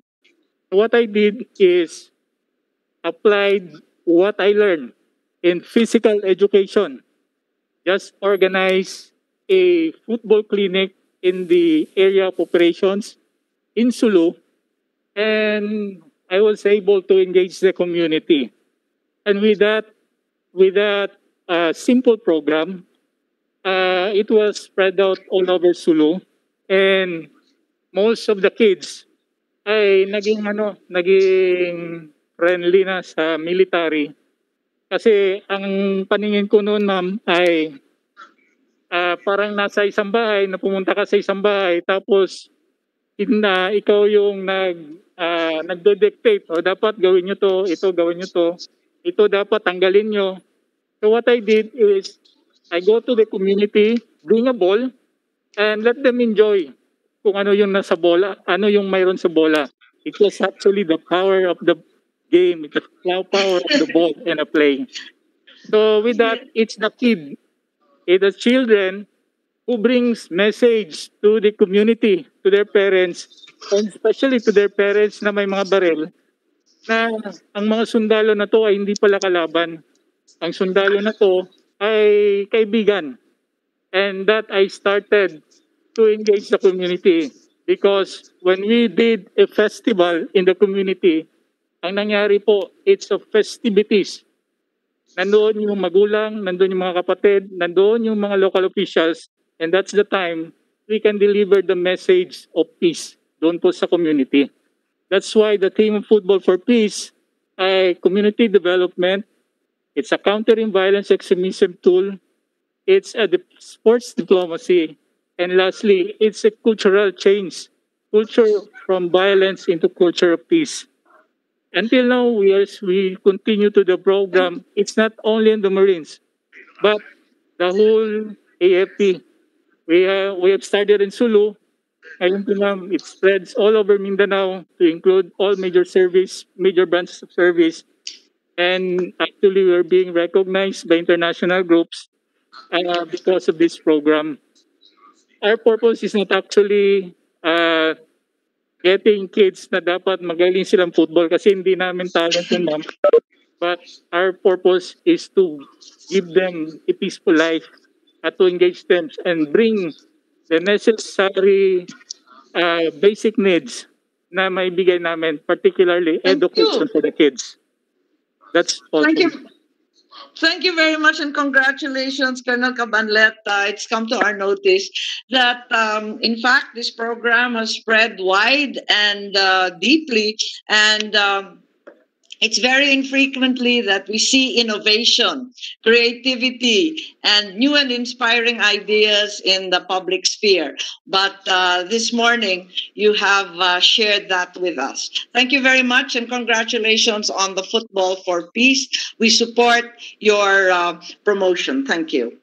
That will be all, Mr. Chair. Thank you, Senator Marcos. Thank you, Colonel Cabanlet. Thank you, sir. Senator Risa Ontiveros is recognized. Thank you, Mr. Chairman. Maaari po bang tawagin ulit sa harapan si General Gapay? Yes, General Gapay. Salamat, Mr. Chair. Salamat, General. Bilang miyembro nitong komisyon at bilang mista ninyo sa PMAC Nagtala Class of 1986, I'm very proud and happy to have you here before our committee this morning, General. Siguro dalawang paksa lang.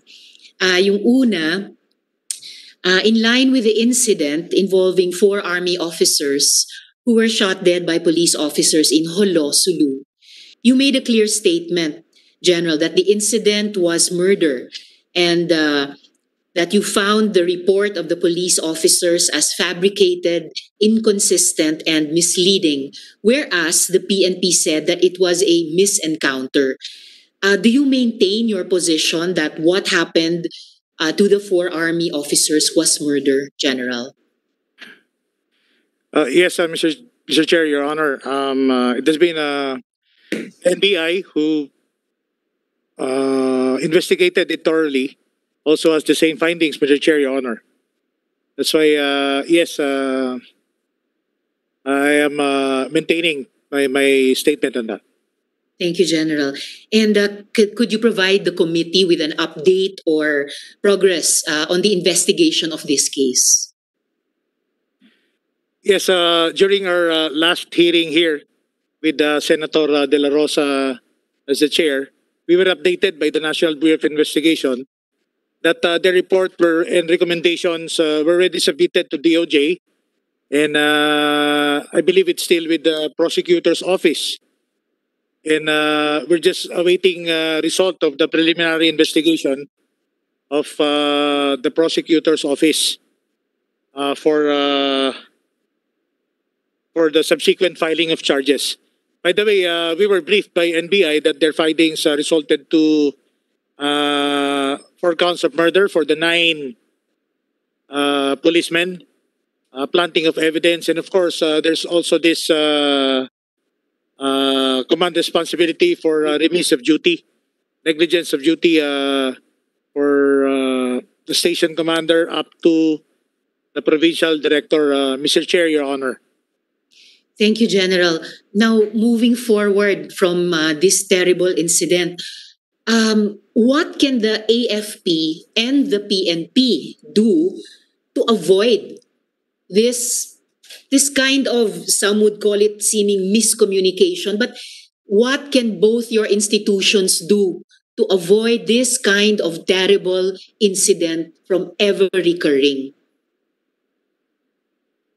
Mr. Chair, Your Honor, there are many coordinative mechanisms that we have instituted with the PNP, particularly through the Joint Peace and Security Coordinating Committee, or what we call the JPSCC, wherein we jointly plan, we jointly train, we conduct joint intelligence, joint operations, and even joint civil-military operations. And of course, in cases involving both agencies, we also come up with joint public information operation. So,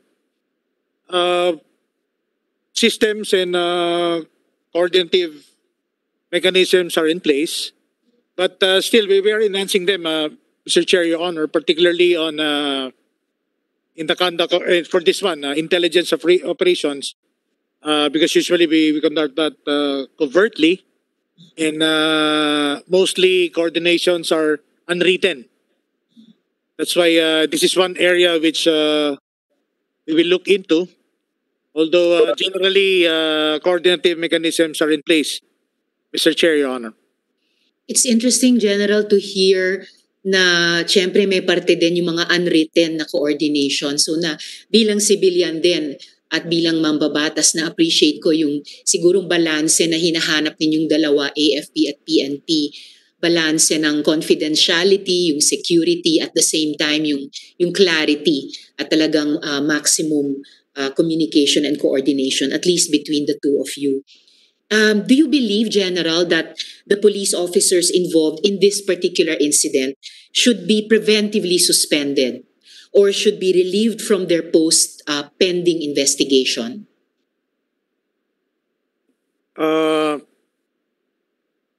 If it is possible, Mr. Chair, Your Honor, just like what we're exercising in the armed forces, once you violate regulations, you get relief of your post right away and be put on custody if warranted. So we were surprised that those involved in the incident were just put on restrictive custody and they were not relieved of their positions.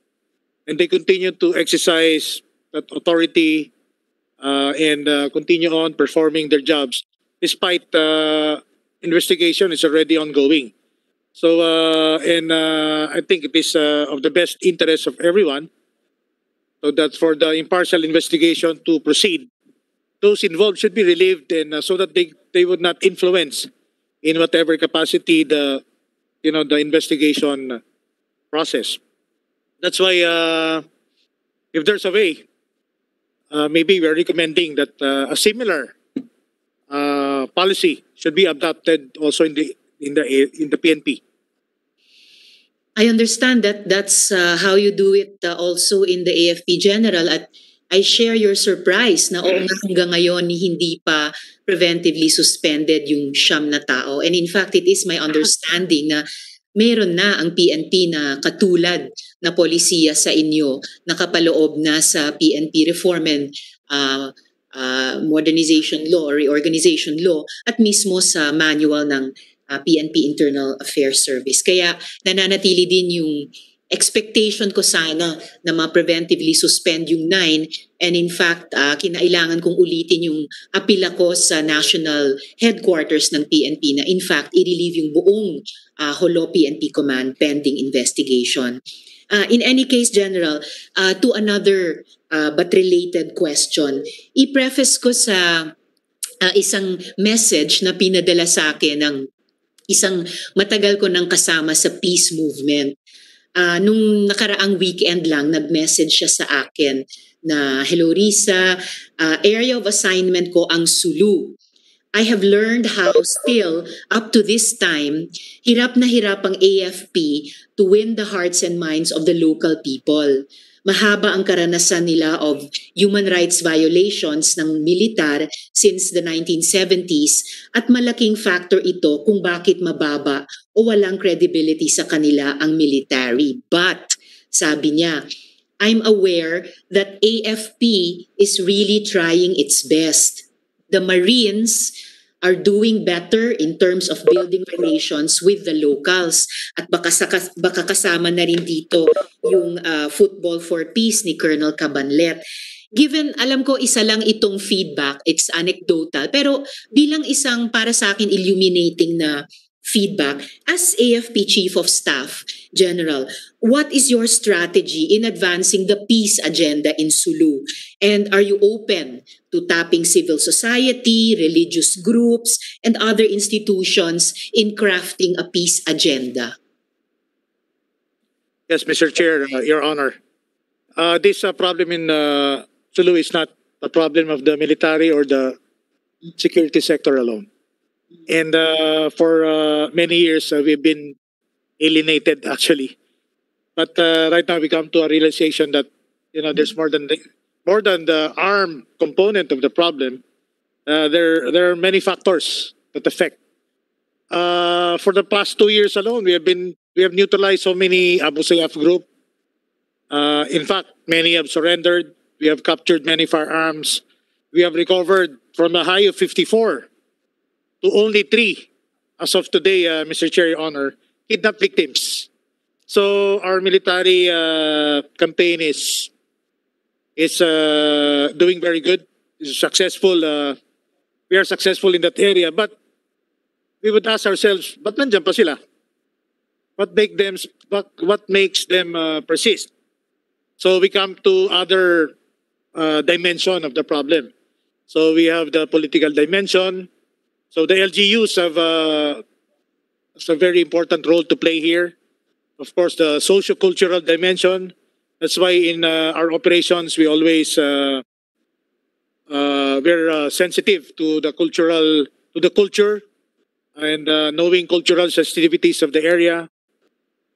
We know the economic plight of our countrymen there. So all of these put together should form part of the comprehensive and holistic strategy in really putting a permanent closure to this problem of terrorism in Hulu, or in Sulu, for that matter, or in the entire province of Mindanao, Mr. Chair, Your Honor. So we're moving into that, a comprehensive and holistic strategy approach in addressing the problem and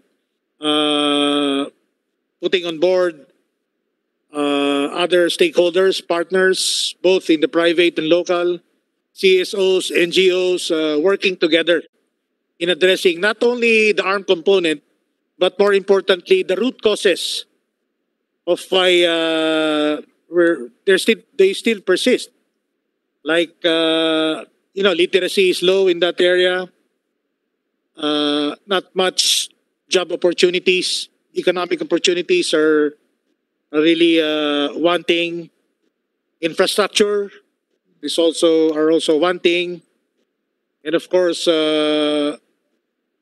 governance needs a lot of improvement. So all this put together would really contribute in the permanent closure of this conflict in that area, Mr. Chair, Your Honor. General, masaya talaga ako marinig sa inyo. Marami sa mga elemento na dapat pumasok sa pagbuo ng isang peace agenda. And I will be sure to communicate to my old colleague in the peace movement, yung openness din ninyo to coordinating with various stakeholders on the ground, lalo na sa civil society doon tungkol sa peace agenda na iyon. I'm especially glad binanggit nyo yung alienation.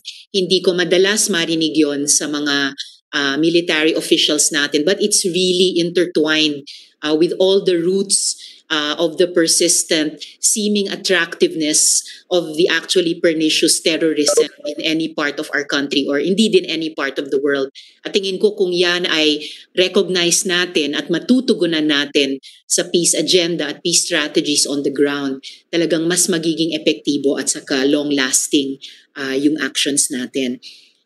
General, in relation still to the killing of the 4 army officers, Lieutenant General Cirilito Sobejana, Commanding General now of the Philippine Army, said that the 2 female suicide bombers responsible for the recent blasts in Holosulu were the subjects of the Army intelligence mission of these 4 Army officers. Because of these 2 events, tuloy, there's a theory, one of the theories about the possible motive, that the police officers or some of them were in conspiracy with the terrorist group. In fact, during the last CA hearing, Lieutenant General Corleto Vinluan admitted to the minority leader the possibility of a conspiracy between the terrorist bombers and members of the police who shot them, saying, quote, posible yon dahil magkakamag-anak naman sa Sulu, close quote. What can you say about this, General? Yes, Mr. Chair, Your Honor. Those 2 suicide bombers were really the subject of our intelligence operations at that time. And we were so close to neutralizing them. We were about to take them down in a matter of minutes. We're just pinpointing, we have limited the number of houses where they are. So we're just pinpointing the exact house. So, and the takedown team was already in the vicinity. And that unfortunate shooting incident happened, which disrupted that operation. And the 2 suicide bombers were alarmed, and they were able to escape the area. Because we're so close. During that day, it was June 29 of this year, and we just monitored. They left Hulo and they went back to they rejoined their group. So it somehow disrupted our operations, and that's why after that incident we warned and we projected. We expect that with the escape of these 2 suicide bombers, we expect another incident, terror act similar to the Hulo Cathedral bombing that would be executed by the Abu Sayyaf group. And indeed, the recent twin bombings was perpetrated by the two female suicide bombers who were the widows of the first Filipino suicide bomber, Norman Lasuca, who attempted to detonate a bomb inside the military camp in Sulu. And of course, the other one is also the widow of another Abu Sayyaf member, Abu Talha. So, and right now, they have confirmed, intelligence reports confirm the identities, but we are still, NBI is doing some forensics on this to further verify the identity. But for sure, they are both female suicide bombers. So with that, yes, we have so many theories, Mr. Chair, Your Honor, but we were holding them back because investigation is now in full swing, being conducted by the NBI and of course the DOJ, and we would not like to influence or somehow affect itong kanilang investigation. That's why our theories of the real motive, we were holding them back for our own, and perhaps this will be confirmed by the result of the investigation being conducted by DOJ at this time, Mr. Chair, Your Honor. General, I share your hope na pag na-consummate na itong mga ongoing investigations, ongoing in full swing, gaya ng sinabi nyo, ay ma-establish na nga ano ba talaga yung totoo para mabigyan ng hustisya lahat ng biktima. The 4 army officers and the 14 civilians and military and PNP killed in the twin bombings at yung napakarami pang sugatan. Lastly, on this topic, General, moving forward, how can you assure the community of Sulu that this will not escalate and be a hindrance for the military and the police to together perform their mandate to protect the people of the Philippines? At sinasabi ko po emphatically yung together kasi gaya ng sinabi ng isang AFP officer, ang PNP kakampi namin. So what assurance can you give to the community of Sulu or even the Philippines moving forward, General? Well, after the incident, Mr. Chair, Your Honor, Hulu and Sulu, the entire Sulu was placed on lockdown. So nobody could get out or get in, or those coming in will be subjected to strict security measures. And our forces there, together with the PNP and the LGU, implemented stricter security measures. Again, curfew was implemented aggressively, and checkpoints, additional checkpoints were established. Then intelligence monitoring were enhanced, and of course, additional forces are expected to be deployed in the area. PNP SAF was already there, and expect additional forces also coming from the armed forces. So all of these are in accordance with Presidential Proclamation 55, declaring state of lawless violence in Sulu and the entire province of Mindanao, and we're banking in the provisions of this Presidential Proclamation, Mr. Chair, Your Honor, for the added security measures. So the situation now is under control. It's manageable and being taken care of by the Armed Forces of the Philippines with the support of the Philippine National Police and LGUs in the area.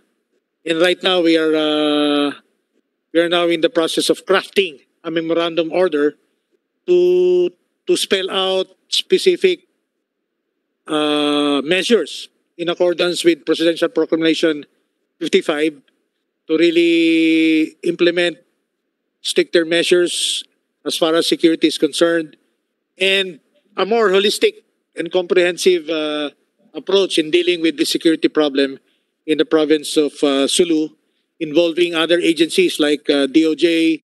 Of course, we have to enhance maritime security in the area, and all other agencies. Of course, the Stratcom group, our public information's group, would play an important role, particularly to check and address yung recruitment ng Abu Sayyaf and even radicalization of the youth.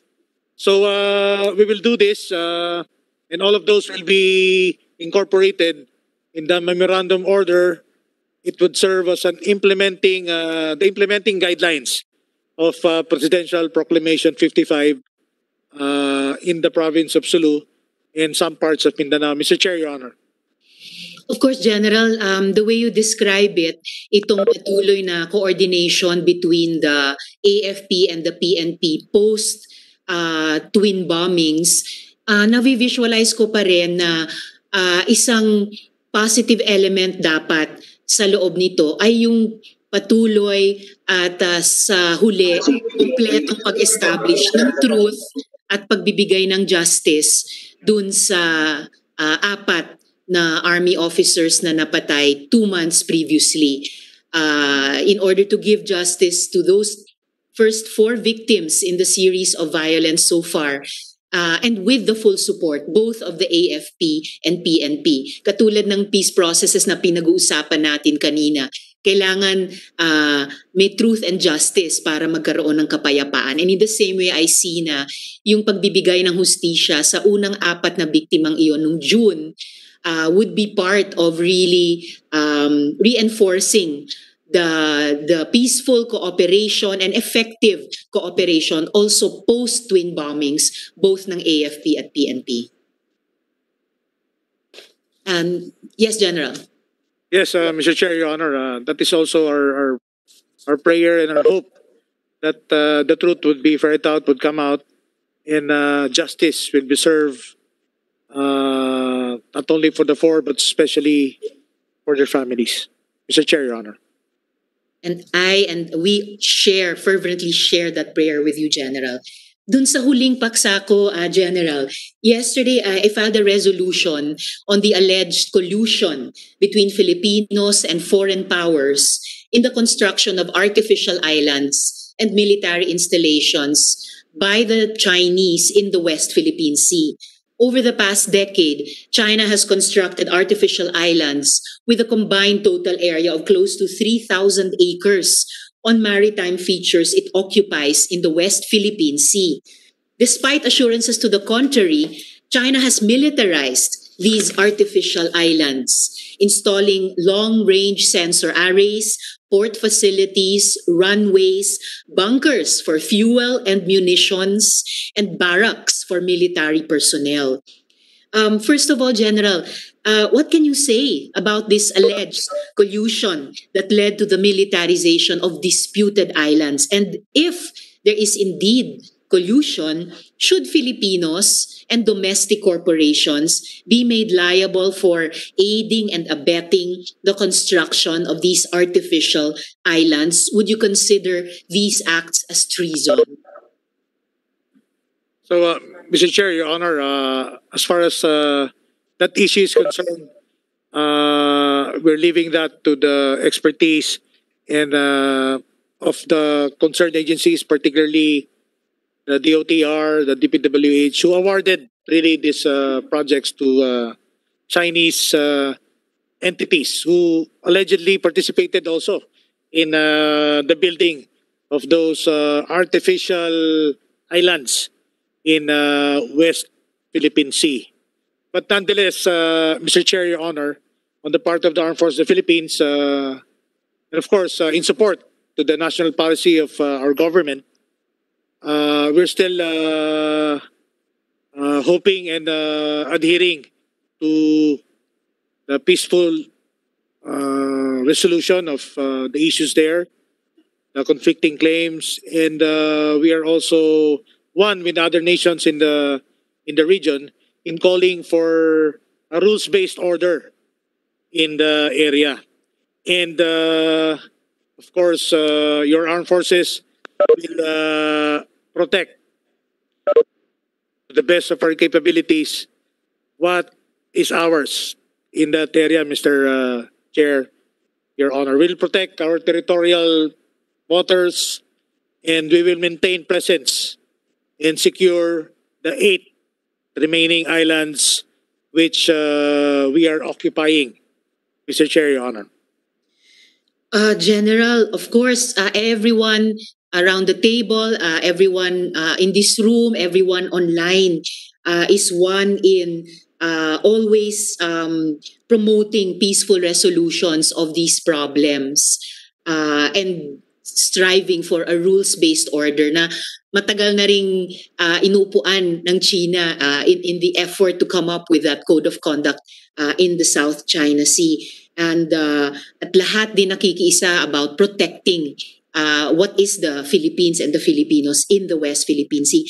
Kanina po sa isang tanong ni Rep. Ramirez Sato, sinabi niyo rin na you leave to concerned agencies those other areas of expertise. I certainly appreciate yung mutual respect na pinapakita ng Chief of Staff sa mga civilian agencies. But when we are talking about the militarization of disputed islands, pumapasok na sa kumbaga shop ninyo dahil kayo nga yung institusyon na pinaka nagpoprotekta sa ating soberanya in the aspect of national defense. But I have other follow-up questions related to this. So hopefully the good Chief of Staff could share more with the committee. Feel freer to share more with the committee on these. Has the military taken steps to prevent similar incidents from occurring in the future? Halimbawa, itong 8 remaining islands natin without conceding na hindi na tayo mag-a-assert dun sa mga isla o mga katubigan na inangkin ng China. So, steps to prevent similar incidents in the future, General. Yes, Mr. Chair, Your Honor. Right now, we're regularly patrolling our area, particularly our territorial waters in West Philippine Sea. We are maintaining naval presence, military presence in the area. We have been also closely monitoring developments. Every vessel, ship that are plying that area or are operating or present in that area, we are monitoring them. And we have a daily report submitted to the Defense Department all the way up to the President on what's happening there on a daily basis. So right now, we're moving into a multilateral approach in really addressing the problem, following the diplomatic and of course our national policy on independent foreign policy in really dealing with these issues in West Philippine Sea. That's why right now what we're doing is we support the call for a code of conduct for all, not only claimant nation, but all countries in the region with respect to our actions in the West Philippine Sea. And as far as the remaining 8 remaining islands, we have people there. And in fact, Mr. Chair, Your Honor, they're receiving loneliness pay there. Those people manning those islands. And we're even coming up with proposal of building structures in that area to really assert our ownership, our sovereignty in that area, Mr. Chair, Your Honor. And I think, General, you will find strong support here, at least in the Senate, because I cannot speak for our House counterparts, but sensing their own spirit about these matters, I am almost sure you will find strong support in the whole of Congress for building those structures. I-note ko lang na napakalungkot at poignant naman nung sinabi nyo tungkol sa loneliness pay. It can only increase our public's appreciation for those members of the armed forces who need to receive this pay because they bear that loneliness para lang itaguyod yung so yung ating soberanya dyan, pati sa mga islang iyon. And so, General, based on those regular patrols, yung maintained naval presence, anong na-establish nyo? Are the reports that China has militarized those islands accurate? Yes, Mr. Chair, Your Honor, we have satellite footages of there's a runway there, and we've also monitored some military aircraft landing there, warships docking there. So there is indeed military activity in the area, Mr. Chair. Do you have any idea what other military facilities and equipment, Chinese military facilities and equipment, are on those Philippine islands? Mostly monitored, Mr. Chair, Your Honor, are radars and monitoring equipment. We haven't confirmed missile silos or platforms there, but definitely runways are there, and large piers and docking areas for naval vessels. So far, those are the confirmed facilities, Your Honor, Mr. Chair. At syempre, pag may runways, may mga pier, alam nga namang hindi nila ginagamit. And yung binanggit po ninyong unconfirmed the missile silos, but recently there were reports that such structures exist, and therefore that such capabilities have been brought not only closer to Philippine land territory, pero within Philippine marine territory. So, what effect do these islands have on China's capacity to project power in the region, so towards our own country and within the region? So definitely, Mr. Chair, Your Honor, it extends the military reach, the range of military operations of China, because it would serve, that area could serve as, or is serving as a forward base for their military. So it extends their reach and force projection in the area, Mr. Chair, Your Honor. And given that, kasi reasonably pwede namang sabihin ng China, ginagawa niya yon to uphold or to advance their national interest. Pero paano yung ating national interest? How does the militarization of these islands, how does China extending her military reach sa teritoryo natin affect our country's military posture in the West Philippine Sea?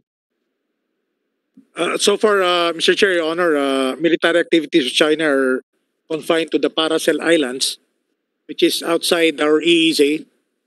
So although it's near us, near our EEZ, but it's still outside. But still, they pose a threat, really, because of the proximity in our territorial waters, in our territory, in our exclusive economic zone. So, what we're doing right now, Mr. Chair, Your Honor, is really monitoring those activities in the area, and really calling for a rules-based conduct order in the West Philippine Sea, particularly on the UNCLOS, or the United Nations Convention on the Law of the Sea. This is the #1 law that would govern the conduct of every nation in that area, Mr. Chair, Your Honor. Indeed, General, yung UNCLOS, yung #1 law, at sa ilalim ng #1 law na iyan, yung bansa natin, di ba, ay nanalo ng historically significant na diplomatic and political victory so far. Nasabi ni dating Justice Carpio, nag-award hindi lang sa Pilipinas pala, pero sa buong sangkatauhan ng largest area of commons na pwede at dapat makapangisda yung mga Pilipinong mangingisda at yung mga mangingisda rin ng iba't ibang claimant countries in the region. And of course, alam natin, labas man sa EEZ natin yung paracels, doon naman yung isa pang claimant country, whom I think we can study and learn from, yung Vietnam, has been very assertive sa kanya namang claim doon vis-a-vis China. Umabot pa nga sila sa barilan, di ba? Ayaw naman nating umabot sa ganon. We are standing on peaceful, diplomatic, political means. Pero pinapakita how other claimant countries are also very aggressive in different forms about their claims.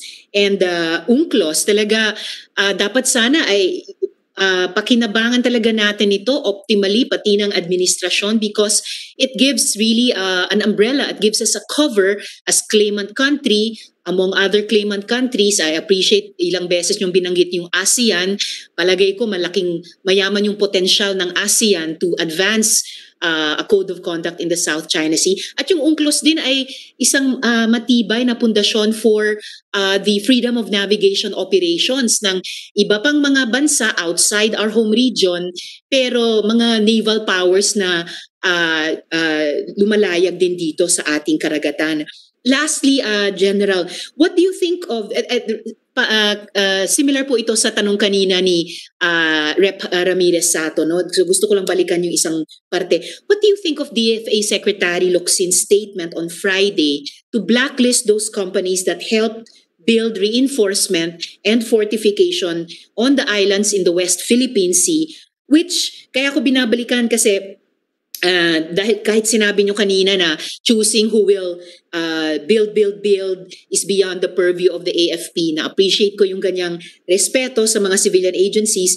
Pero yung tanong ko kasi itong mga reinforcement at fortification ng China sa ating mga isla, couldn't they be used as an attack point against our country or as a forward base, to use a term you used earlier? Yes, Mr. Chair, Honor.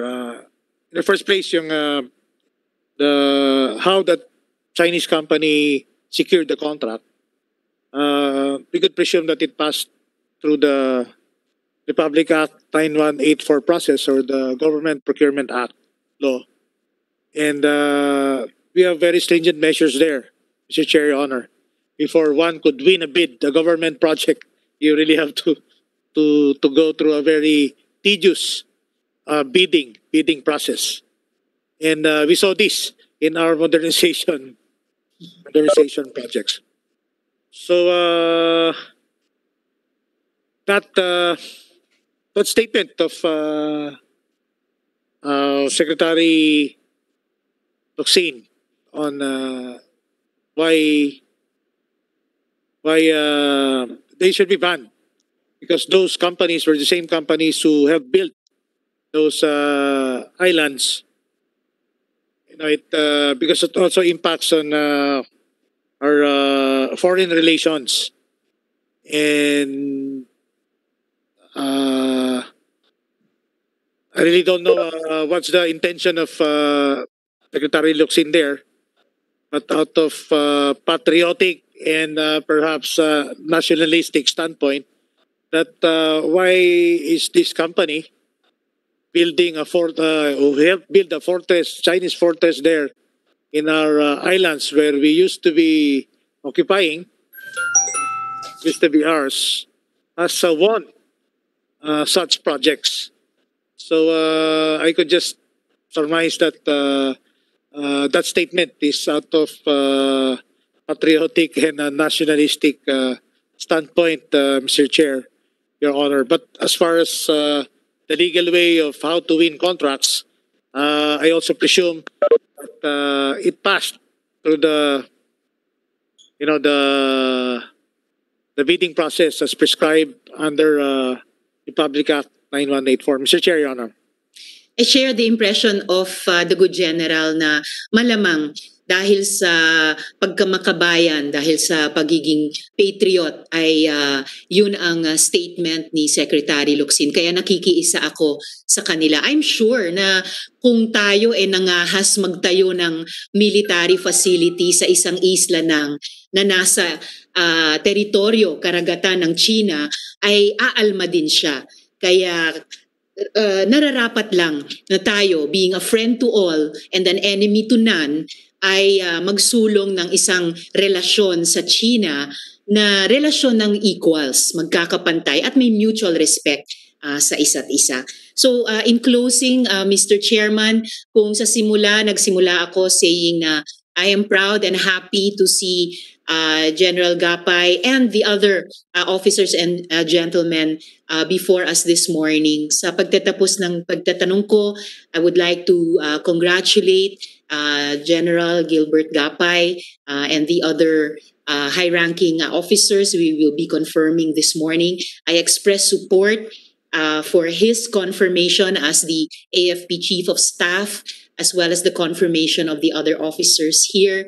I am even more intensely proud and more deeply happy sa pagharap ni General Gapay sa atin at ninyong lahat ngayong umaga. Maraming salamat, General, at maraming salamat, Mr. Chair. Thank you, Senator Rizal Tiveros. Senator Joel Villanueva is recognized. Thank you, Mr. Chairman, and thank you for this opportunity. Magandang tanghali po, General Gapay. You know, I prepared a lot of questions, but most of my questions were already raised, and I am very happy to note that listening attentively since the very beginning of this deliberation to General Gapay, I instantly became a fan of the Chief of Staff. I admired his statements with regard to the revolutionary government, which is unconstitutional. I also admire his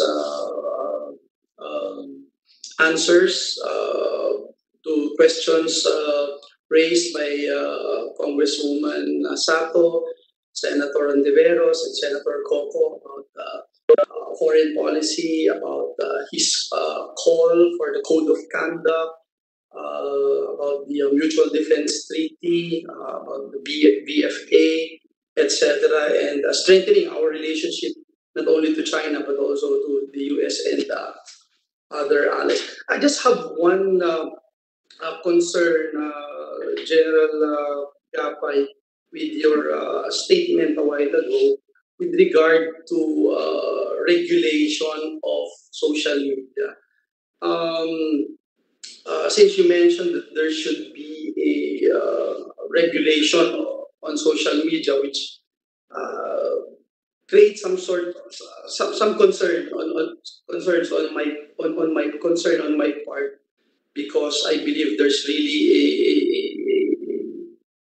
a problem being created with the word regulation instead of perhaps monitoring. But since you mentioned it, do you think that the military should play a greater role or a more important role in the regulation of this medium? And I'm asking this question, Mr. Chairman, General Gapay, because we wanted, and I'm sure the gentleman would agree with me, that we don't want the military involvement create a chilling effect on civilian institutions such as media outlets, civil society, and NGOs.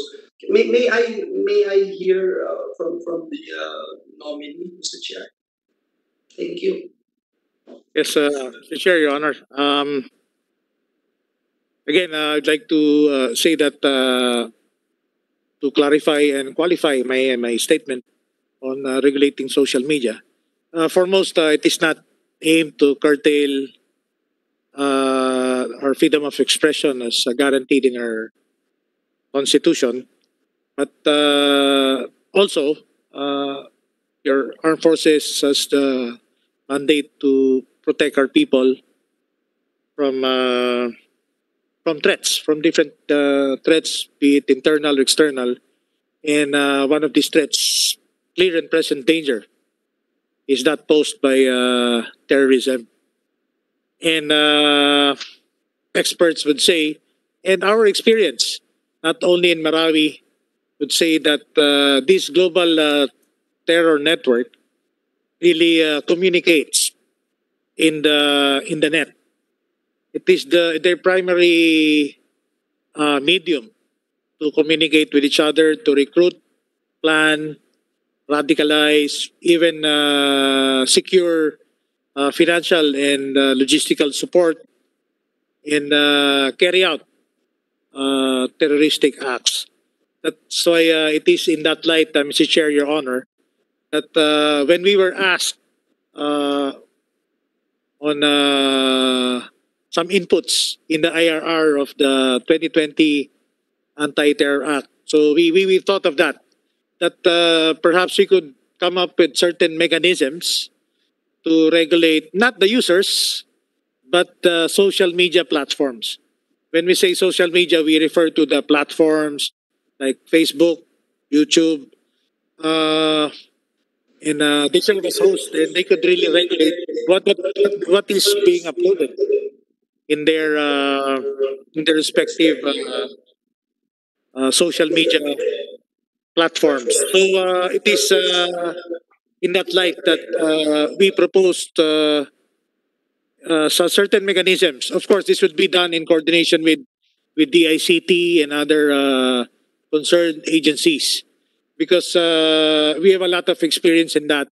And in Marawi alone, we have seen why the siege, the crisis was extended for 4 months because through the internet, that the call of ISIS, do not come here to Syria or Iraq. Go to the Philippines, to Marawi, and reinforce our brothers there fighting the government. So it was done through the internet by that ISIS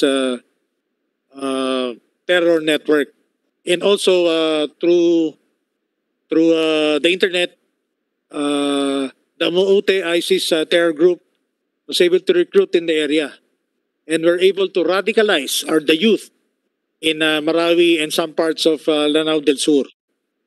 And likewise, Mr. Chair, Your Honor, if you may recall those lone wolf attacks in Europe, in US, and in Africa, the perpetrators, when they opened, most of them died.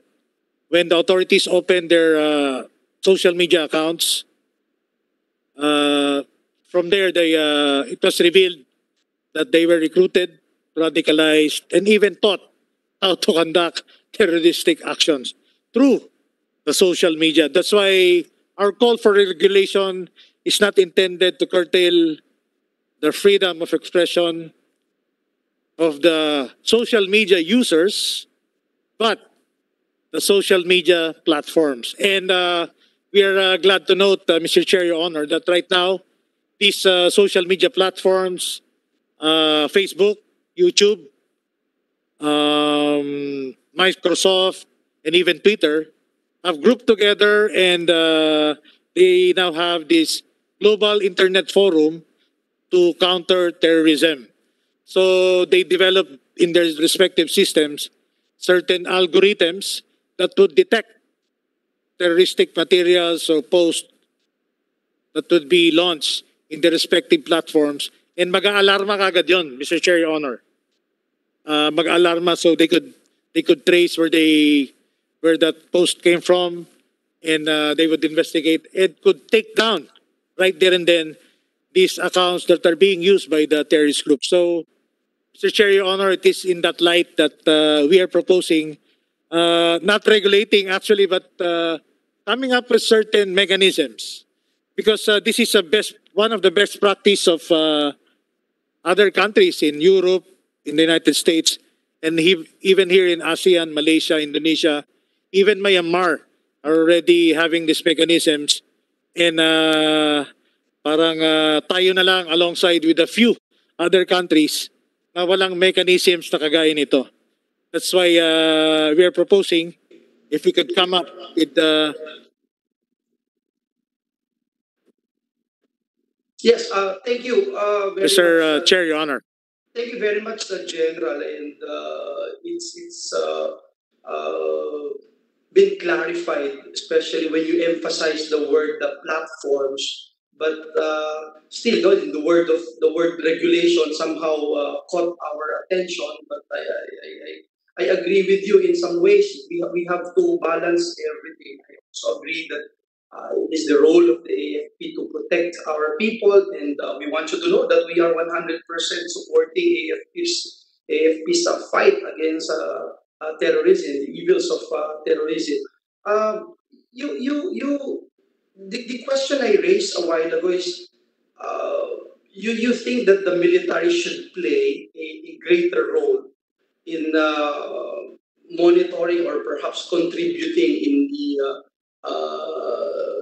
looking out for terrorists in the social media, looking at their platforms.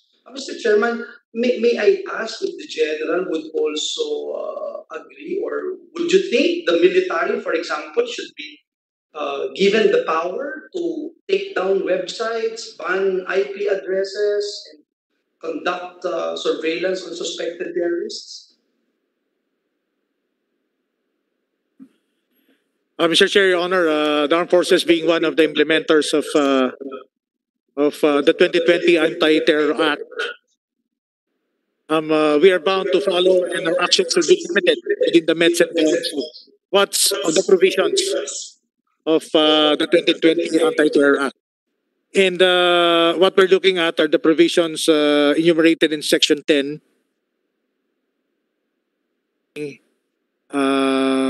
terror acts, because although it's not specified in the law, but in the internet, in the net, particularly in the dark web. In the dark web, they have this very clandestine websites where they operate on, and it's really very hard to track. And it is also in this aspect that the armed forces could help the lead agency, particularly the ACT, in monitoring these activities of the terror groups. Mr. Chair, Your Honor. Sir, you're talking about providing, for instance, intelligence, Mr. Chairman, or is there really a need for military to be involved in directly policing the web when it can coordinate its terrorist detection activities with PNP, AFP, and other civilian agencies anyway? Yes, Mr. Chair, Your Honor. Perhaps on a support role, we could do, because we also have cyber infrastructure in our forces that could help in the total effort. We could, help whoever will be, probably it's a DICT here. We could assist them. We could perform support roles in more, and even recommending to them some sites to be taken down. And most of these, Mr. Chair, Your Honor, are they're operating, and it's really very hard without that infrastructure, the technology, the training, expertise. It would be very hard to track. That's why, and we have this capability in the armed forces, Mr. Chair, Your Honor, which could be used in a support role to whoever perhaps supporting the Anti-Terrorism Council or even the DICT sites being used by the terror groups, Mr. Chair, Your Honor. It's now clear to me about, with regard to the supporting role that the military wanted to play. Perhaps that's the main reason, General, why I have seen a lot of ads for cyber team of the AFP. I think you are hiring computer programmers right now. Is that correct, Mr. Chair? Yes, Mr. Chair, Your Honor. It's a continuing effort for us to really build up and enhance our cyber defense and security capability. And it's preparing for that's the only future, it's now, Mr. Chair. Thank you, and I think it's clear now that the job to police electronic crimes still mainly under the jurisdiction, for example, of Interpol, NBI, PNP, and other civilian agencies. And the military is there to support. And again, I thank the gentleman for clarifying the issues that concerns this representation. And at this juncture, I would like to put on record that I am supporting at the proper time the confirmation of General Gapay. Maraming salamat po at magandang tanghali. Maraming salamat po, Senator Joel Villanueva. Senator Tolentino, Tol, you are recognized. Thank you, sir. Thank you, sir. General Gapay, are you still around? It's almost... Yes, sir. Still, yes, sir. It's almost lunchtime, and perhaps you're familiar with the phrase piece of cake. Piece of cake is a phrase that came from the British Royal Air Force, meaning to say it's an easy mission. But yours will not be an easy mission. We've heard a lot of the statements coming from my colleagues about the predicament the country is facing right now. My questions are not really grilling questions, but icing on the cake, so to speak, General Gapay. I would have been there first time. This is the first time I'm not physically present in a CA meeting. I'm sorry. I should have been there to support you as well. I still remember years ago when I visited your camp in Camp O'Donnell, if I'm not mistaken, when you were still head of the Mechanized Infantry Division. Is that correct? Matagal na yun, General. Yes, Your Honor. In Capas Tarlac, Your Honor. Capas Tarlac, and I admire your accomplishment as head of the Mechanized Infantry Division. I've seen your static display. I had breakfast in your camp. I'm even amazed by how you transformed that mechanized division into an integrated unit. But I've seen your records. You were with the mechanized battalion. So more or less, a huge chunk of your career was involved in the mechanized component of the Philippine Army. But I also noticed, General, that you took some courses relative to air traffic control, and you have a basic aviator's course. Is that correct, General? Yes, Mr. Chair, Your Honor. I'm an Army aviator also. Yes, I'm likewise a frustrated pilot. The reason why I'm saying this, General, is that there are good news. There were some good news emanating from the U.S. State Department that perhaps early first quarter of next year or the latter part of this year, we will be receiving from the some excess defense articles, components coming from the State Department, specifically 4 Black Hawk helicopters, 4 Cobra helicopters. Is that correct? Yes, Mr. Chair, Your Honor. The reason why I'm spreading this into the record is because previously we have an Army Aviation Battalion.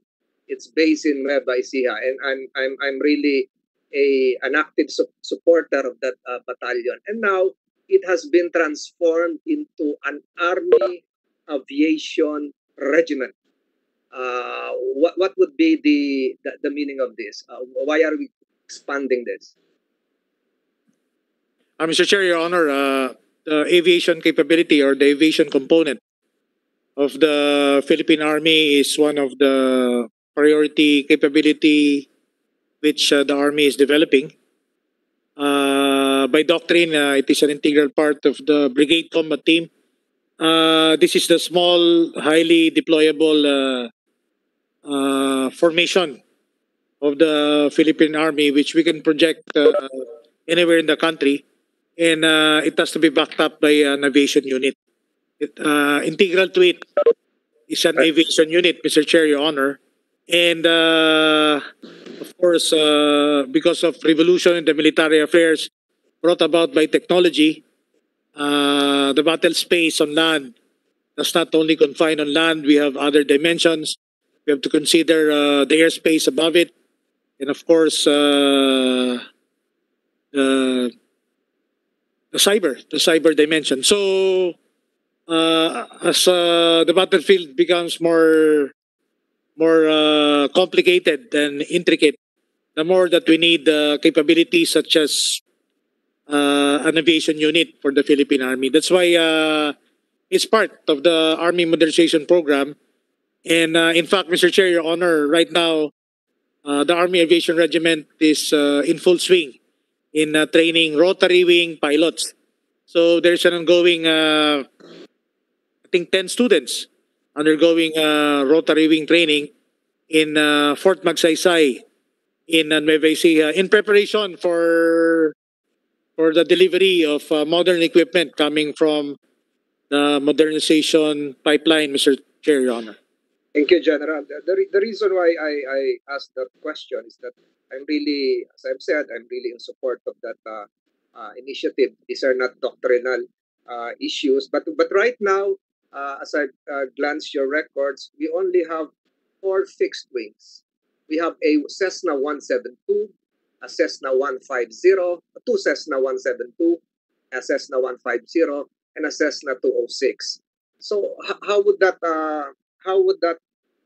match your dreams and vision for an enhanced Army Aviation Regiment had it not been for that excess units coming from the United States? How do you project this? Huling question ko na to, General.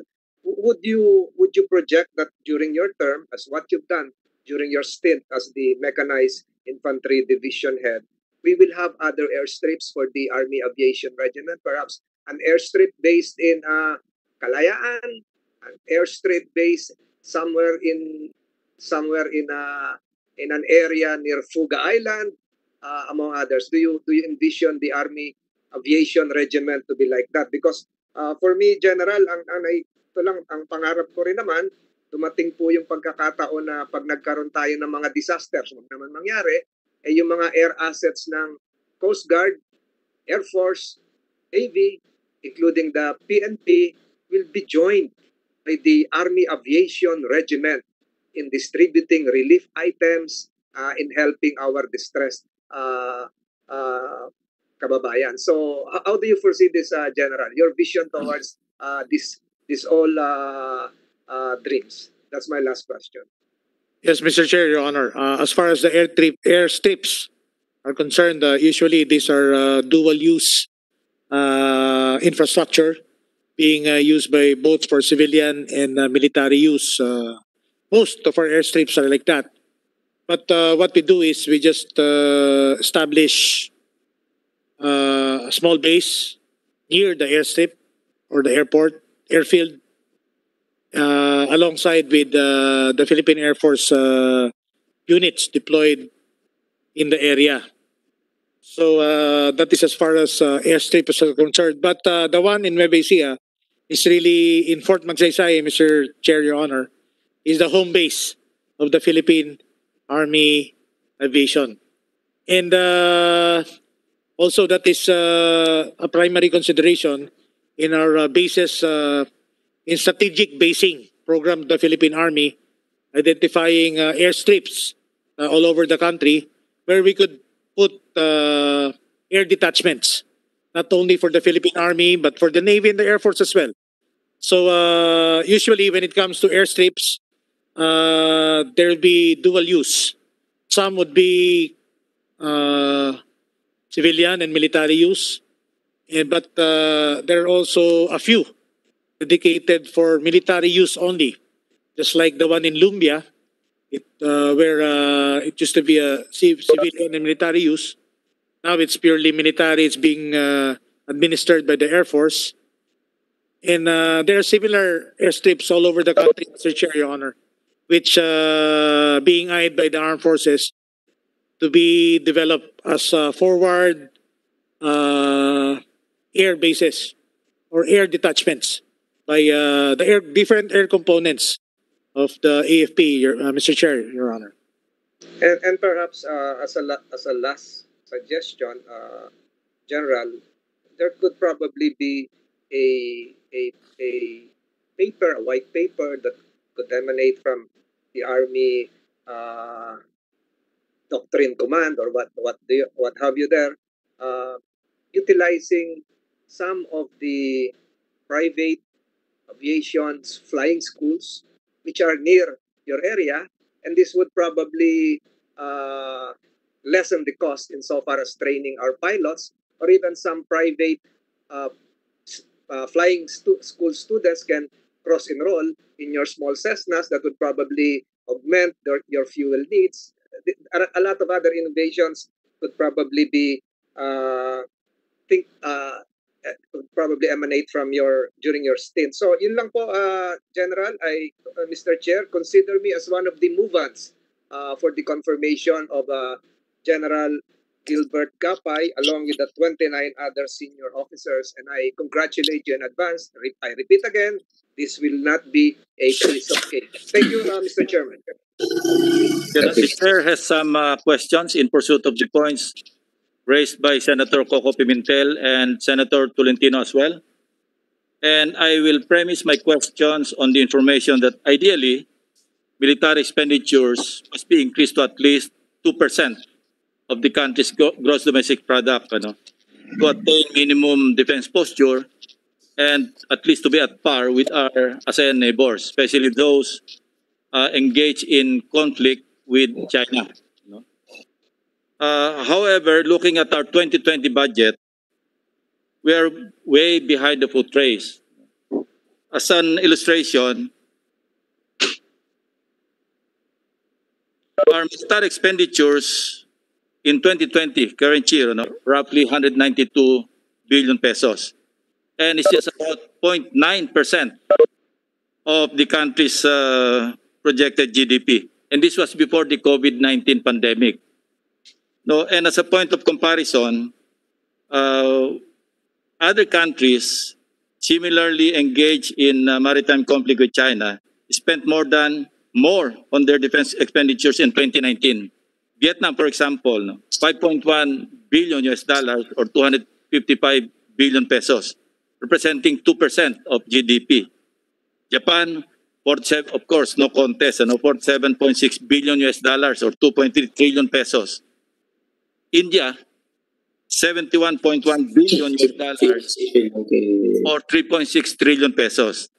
My question is, now, what is the current status of the AFP modernization program within the purview of RA 7898, passed in 2002, and RA 10349, passed in 2014?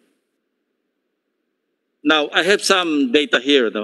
Out of the total 233.6 billion pesos appropriated, including those provided by other sources like PCDA, alam nyo ito, Government Arsenal, Malampaya, TOE, funded projects, including interest income. So I would like to find out from you how much more budget is needed to address the gap in your modernization program. Mr. Chair, Your Honor, if you will look at the long list of modernization projects which we need in our forces, if we would subtract those that have been funded already, that leaves us with another more than 300 billion, Your Honor, of unfunded projects for the second. You need 300 billion more. Yes, Mr. Chair. But looking at the appropriations and fund releases, out of the 233.6 billion appropriations, including other sources, those coming from other sources, ang fund releases nyo nasa 193 billion pesos. In other words, there's still remaining 40 billion pesos unreleased. So my question is, bakit unreleased? Is this an issue of absorptive capacity on the part of the armed forces? Yes, Mr. Chair, Your Honor, it is primarily because of the absorptive capacity resulting from the very tedious procurement process. Because our modernization projects also adheres to Republic Act 9184, Mr. Chair, Your Honor. The general provisions of 9184. Yes, Mr. Chair, Your Honor. That's why you're pursuing the defense procurement program or bill in the Senate.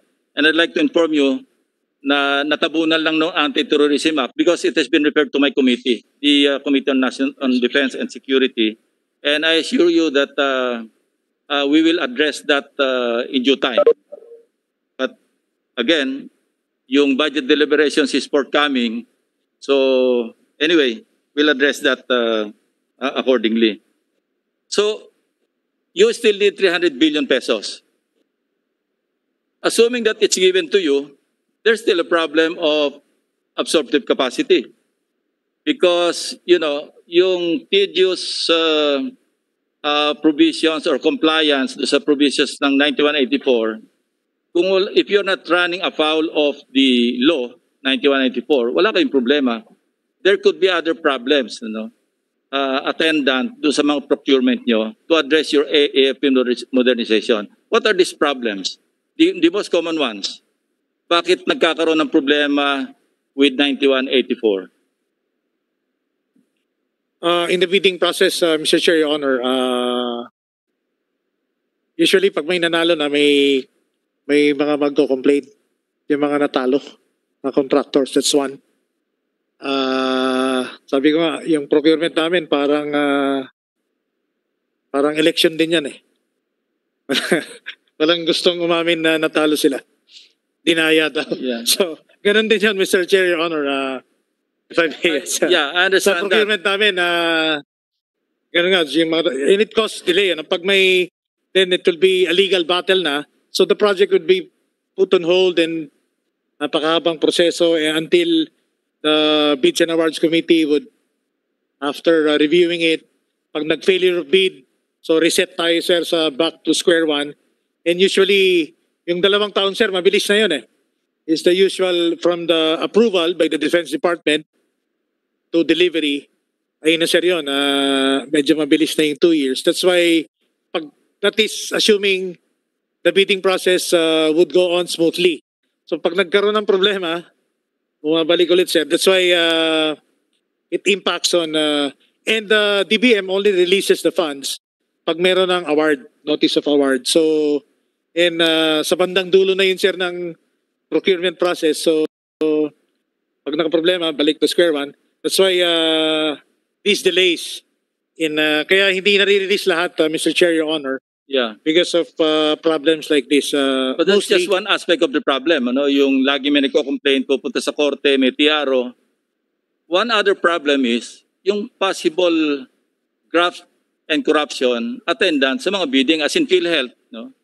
And I heard, this is not during your time, but even before this administration, we used to hear problems encountered in procurement because of some shenanigans also in the bidding process. So I just hope that under your watch, and you will stay there up to February, di ba? Next year, unless extended. And I hope you'll be extended because you seem very fit and qualified to handle the job. So I just hope that you will also address that particular issue or problem, yung issue of corruption attendant do sa procurement process, because we're talking here of hundreds of billions of pesos. And I just hope that you strictly look into this matter. So that's all for the chair. And I understand, Senator, who wants to be recognized? Majority Leader? Mr. Chair? Senator Ontiveros is recognized. Thank you, Mr. Chair. Just one quick follow-up question, Mr. Chair.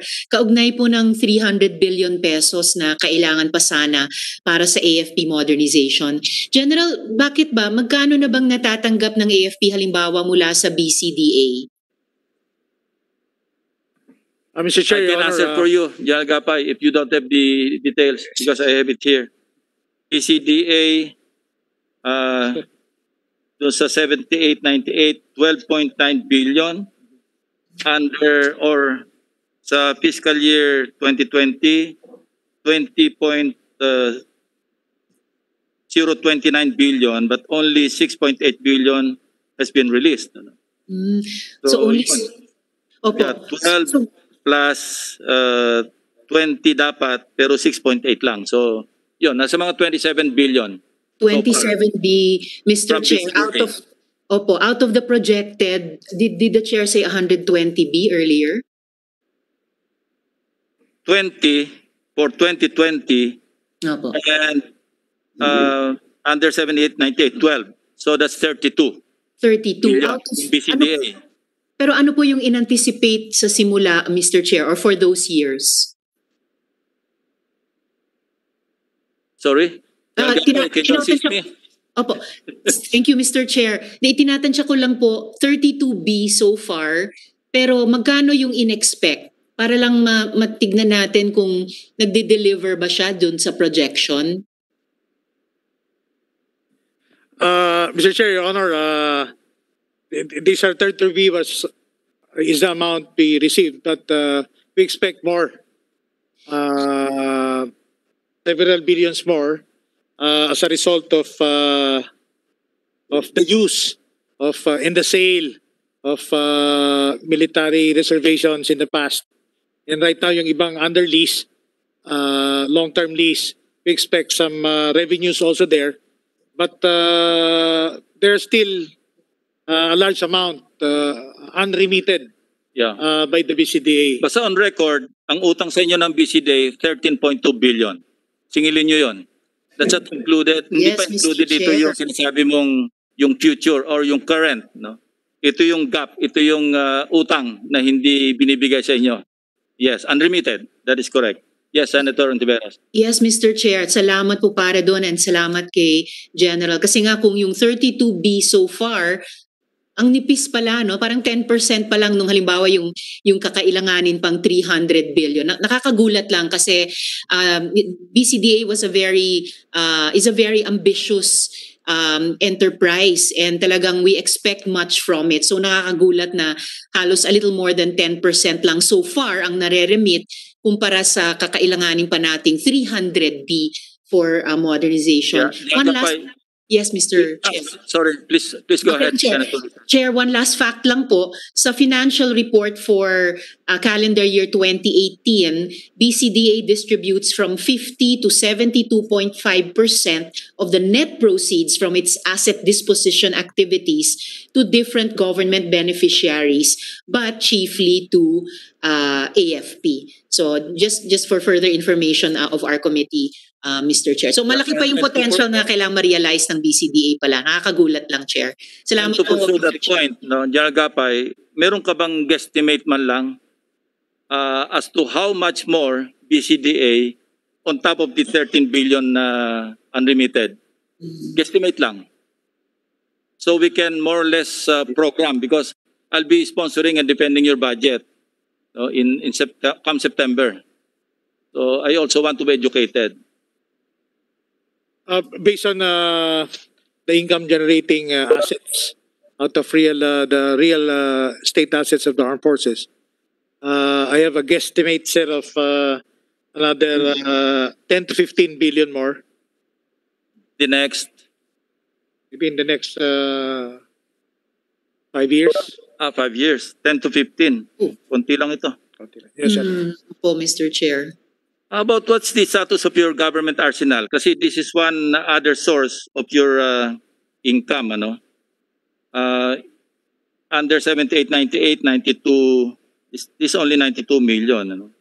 And then 79 million in 2020. So how would you enhance yung income generation ng government arsenal? Primarily, it's we are modernizing the government arsenal by investing on new equipment. Luma na sir yung mga equipment natin doon. And mas mahal pa minsan yung ginagawa natin bala than procuring outside. Mas mahal pa yung production and it's located in a very large estate, di ba? Tract of land. Yes, Mr. Chair, Your Honor. So can you not make recommendation, i-convert nyo na lang, sale of part of the real estate being occupied by government arsenal para meron kayong pang modernize? Yes, Mr. Chair. How many hectares is that? I'm not sure of the size of the real property of government arsenal, but what we're looking at is subleasing or leasing a portion of that, not really sale, Your Honor, for added revenues, and it could be a site for the local defense industries later on, which we are trying to This is in develop. Balanga, Bataan. Saan ba? Limay. Limay, In Bataan. Limay, sir. Limay, Bataan. So, kung list. Anyway, sa kanila natin pag-usapan yan. It's almost 1 o'clock. The chair will now recognize, Majority Leader. Mr. Chairman, I'll have a quick manifestation. General, unang-una, thank you for our telephone conversation yesterday, no? And that is with regards to the Philippine Military Academy's policy on admission. Now, let me tell you, I'm sure you're aware of this because this will be now your 6th confirmation hearing from the first one which you had as when you turned colonel. And I am sure in the past you've heard me say the same thing. Because kahit nung panahon pa ni Chief of Staff General Visayas, sinabi ko na rin to. And let me now go to the particular point that I hope the provision in the charter of the PMA with regards to congressional allocation of incoming cadets be followed this time, no? What we in Mindanao observe is that if you look at the roster of alumni, marami ang kadete na galing Ilocos, Baguio, Pangasinan, galing Luzon. Simply because, unang-una, they receive such information about entrance exam of PMA. Whereas in Mindanao, especially in the far-flung provinces, we sometimes receive, we often do not receive information that there is an entrance exam. Pangalawa, kahit kung alam man nung interesado, it will cost for him to travel from his province to the urban areas where the tests are normally held, no?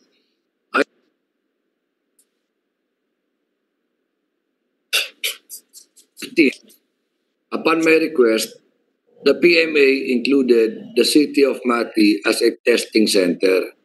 But now I'm speaking in behalf of all provinces and districts to be given equal chance of having a cadet from their area enter the PMA.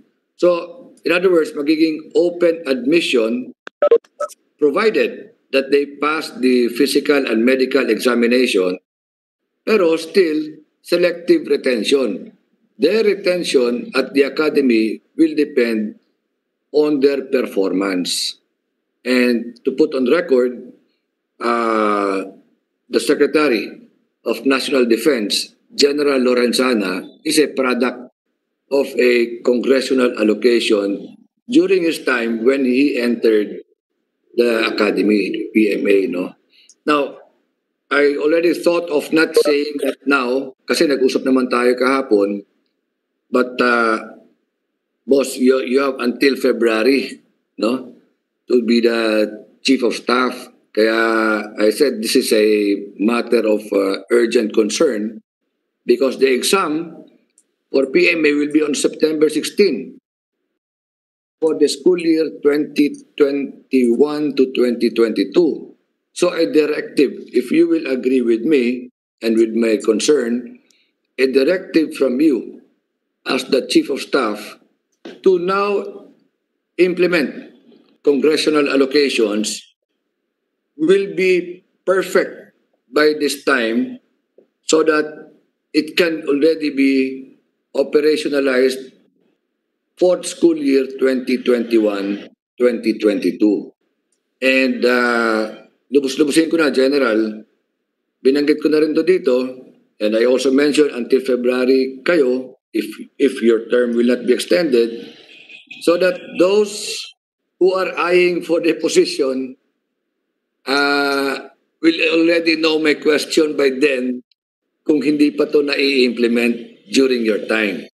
But I hope I will not be asking the same question during their confirmation kasi as you assured me yesterday, you will definitely implement this through a directive. So, Ilan General, I'd like to put that on record, and I also would like to hear your reply so that it could also be put on record. Thank you, General. Thank you, Chairman.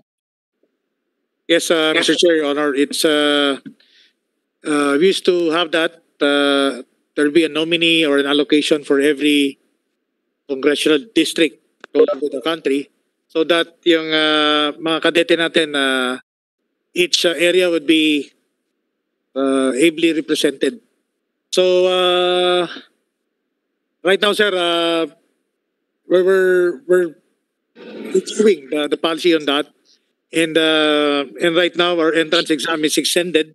Before we used to hold it for a day, but right now it's extended until October because of COVID. Kailangan mas social distancing doon sa testing sites natin, sir. Kaya we were going to have this over the 2-month period until October. And perhaps by that time, sir, if not within my authority, SND's authority, that we could take in. Anyway, it's open naman, sir. Just your nominee or your candidate can just go to the testing site, and perhaps we'll come up with a quick requirements on this, and of course informing our representatives all over the country of this about the PMA entrance exam. So definitely, sir, I'll give you a feedback on this. It's being studied, it's ongoing by our J1. If we could implement this during this PMA entrance exam. Yeah, as an addendum, if I may, for the information of Congressman Almario, during our time, it was a congressional allocation. And si SND Lorenzana was actually my plebe, so inabot ko rin yung congressional allocation. But I don't know how it will come into play do sa competitive examination, entrance examination. Passing the examination is not a guarantee that you will be included in the quota. Remember, it's competitive. The first 300 or the first 400 or the first 500 of say 5,000 or 10,000 examinees, yun lang ang kukunin. So if we allow strictly congressional allocation, then I don't know how it will be a competitive examination. You mean to say that for every congressional district, merong quota? It will also deny those in the region of Senator Amy Marcos who are qualified or competent enough to pass the competitive examination to be denied. Diba? I don't know. But this is up to you to study, Kasi kung we will abide strictly do sa congressional allocation, we'll be denying more qualified examinees sa entrance examination in other regions, diba? Kasi aapaw sila, mag-overflow sila. So I don't know, it's up to you. So actually, sir, Mr. Chairman, there are many examinees. Those who take the... Like in September, how many applied to take the examination?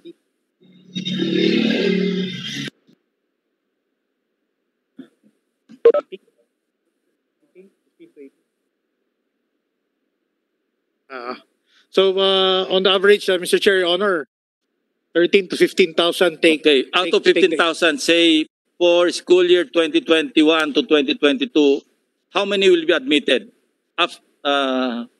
after medical exam, mental and physical examination? Ilan ang quota for next year?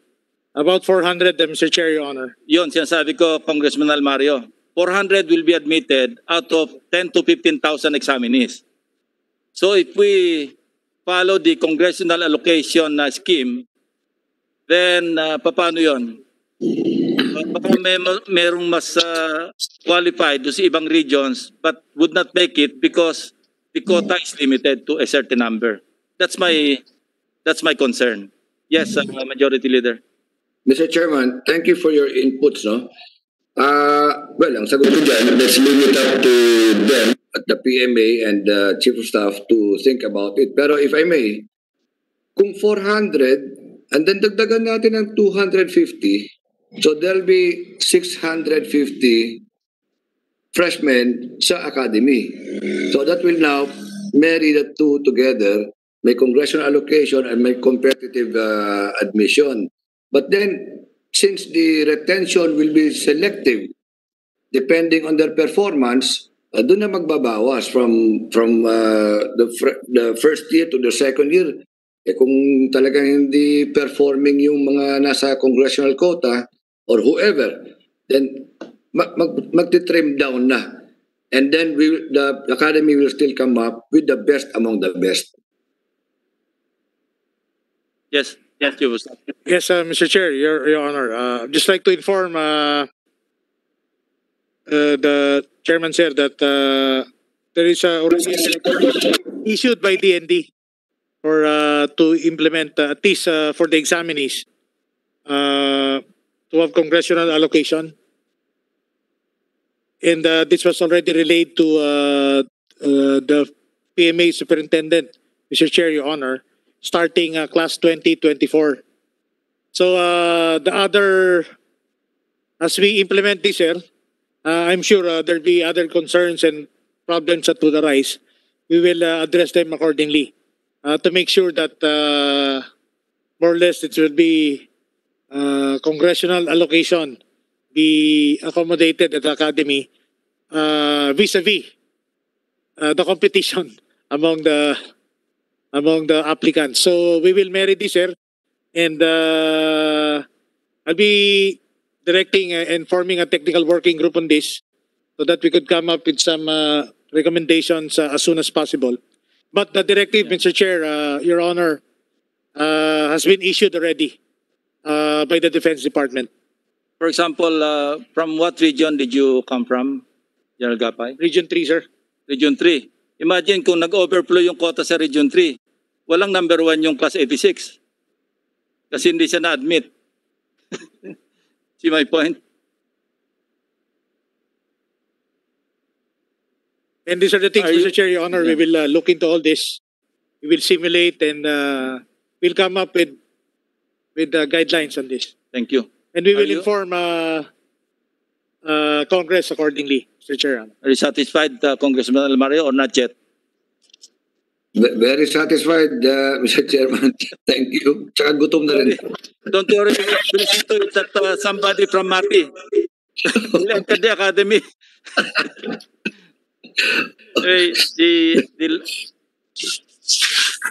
Hindi. Sabi niya gumaganda. Parang policy. The last will be Senator Christopher Bongo, who wants to make a manifestation. Senator Go, you are recognized. Thank you, Mr. Chair and fellow colleagues. Medyo tanghali na, so iklihan ko na lang. Marami sana akong tanong. I rise to express my gratitude for and congratulations to our uniformed personnel who will be confirmed today, headed by General Gilbert Gapay. I heard he was top-notcher of his class in EMA of class 1986. Classmate po ito ni Bato, and he was the lead in Joint Task Force. The other member of Class 86, Your Honor. And he was also the lead in Joint Task Force Haribon, which was in charge of securing Davao after the September 2016 bombing of the Rojas night market. Thank you, General Gapay. And of course, Lieutenant General Jose Boy Faustino. Ito po yung East Mincom, and then sa Davao rin po.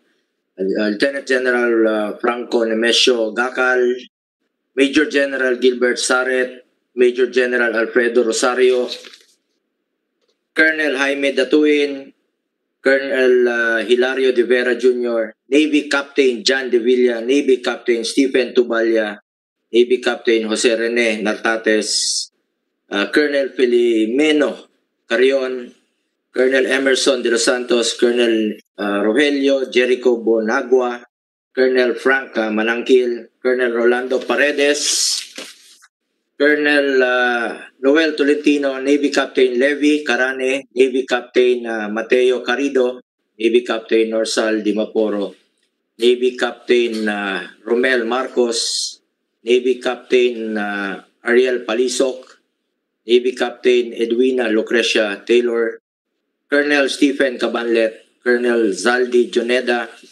Colonel Dennis Hernandez, Colonel Joel Lazo, Colonel Joseph Tobias, Colonel Alan Gulapa, Colonel Aisen Perdido, Colonel Enrito Lebeco. Sa lahat po, maraming salamat. Our country will forever be indebted to you all for your continuing service to the Filipino people and ensuring our safety. Bilang mga frontliners din po, ngayong panahon na ito, salamat sa inyong serbisyo sa bayan, lalo na ngayon sa panahon ng pandemya. Congratulations and thank you. Thank you, Senator Go. Majority Leader. Mr. Chairman, before Yes, Senator Villanueva is recognized. Thank you, Mr. Chairman. Before we move for the approval for a plenary action, may we know if Colonel Joel M. Lazo is around? Should be here. Would you like to ask questions? No, Mr. Chairman. Thank you. I just wanted to know if he's there, and He is here. He is here. Thank you, Mr. Chairman. We just want. Would you like to see him here in front? No, it's okay. I can see him, Mr. Chairman. Okay. Thank you. Thank you. Mr. Chairman, let me just put on record together with Congressman Apple Pancho na hindi po madalas na mayroong kaming kababayan sa Bulacan na up for confirmation, and we're just so happy that he's part of this hearing, and we want to put on record our full support to our kababayan. Si Colonel Joel Lazo po ay in his education in civilian and military institution has finished with distinction, notably yung Masters in Public Management in DAP with honors. He finished Marine Officers Basic Course in Philippine Marines in first place with rating of 92.97%, and he completed the Command and General Staff Course in AFP Staff College with grade of 94.11. We just want to put on record that we're very proud of him as our kababayan, and we wish him well. Thank you, Mr. Chairman. Thank you, Senator Villanueva. Majority Leader. Mr. Chairman, before I make a motion, let me just join Senator Joel Villanueva. Iba talaga, Mr. Chairman, basta Joel, no? Colonel Joel Lasso, Senator Joel Villanueva, Congressman Joel Mayo Almario. Mr. Chairman, for the motion, I move to recommend to the plenary for the Commission's consent on the nomination of Lieutenant General Gilbert I. Gapay, Chief of Staff of the Armed Forces of the Philippines, to the rank of General, and for the confirmation of the ad interim appointments of the 29 senior officers in the Armed Forces of the Philippines. I so move, Mr. Chairman. Second the motion, Mr. Chairman. Is there any objection? The chair hears none. The motion is hereby approved. Majority Leader.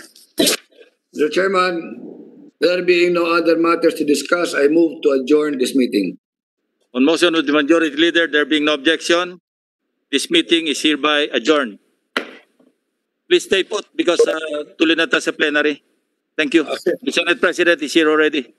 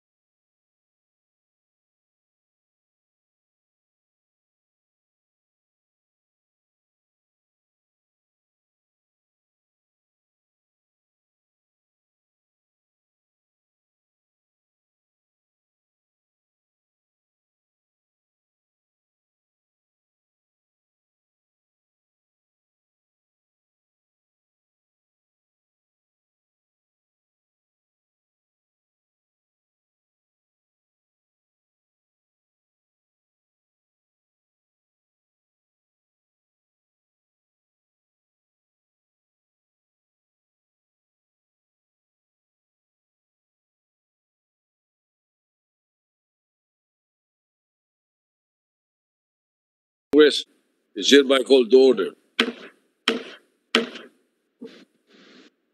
Let us all pause for a minute of silent prayer.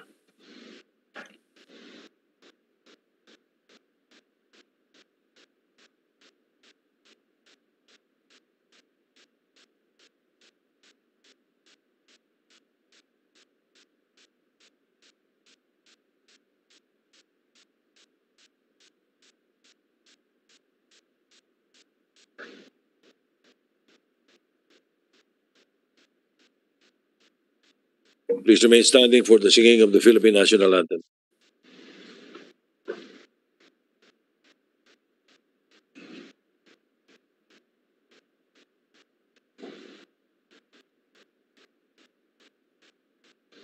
Bayang magiliw, perlas ng silanganan, alab ng puso, sa dibdib mo'y buhay. Lupang hinirang, duyan ka ng magiting, sa manlulupig, di ka pasisiin, sa dagat at bundok, sa simoy at sa langit mong bagaw. May dilagang tula at awit sa paglayang minamahal, ang kislap ng watawat mo'y tagumpay na nagniningning. Ang bituin at araw niya kailan pa may di magdidilim. Lupa ng araw ng walhati pagsinta, buhay ay langit sa piling mo. Aming ligaya na pag may mga api, ang mamatay ng dahil sa'yo.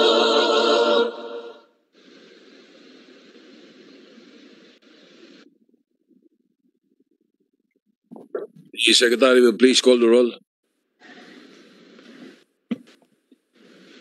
The honorable members of the Commission on Appointments. Advincula, Present. Agarao, Almario, Alvarez Jr., Tagas, Chipeco Jr., Present. Lon, Yes. Ferrer IV, Heron, Go, Present. Ontiveros, Present. Lacson, Marcos, Noel, Pancho, Pimentel III, Po, Present. Ramirez Sato, Illa Jr., Present. Tolentino, Present. Villanueva, Present. Villar, Zamora, Subiri. Present. Present. The chairman is present.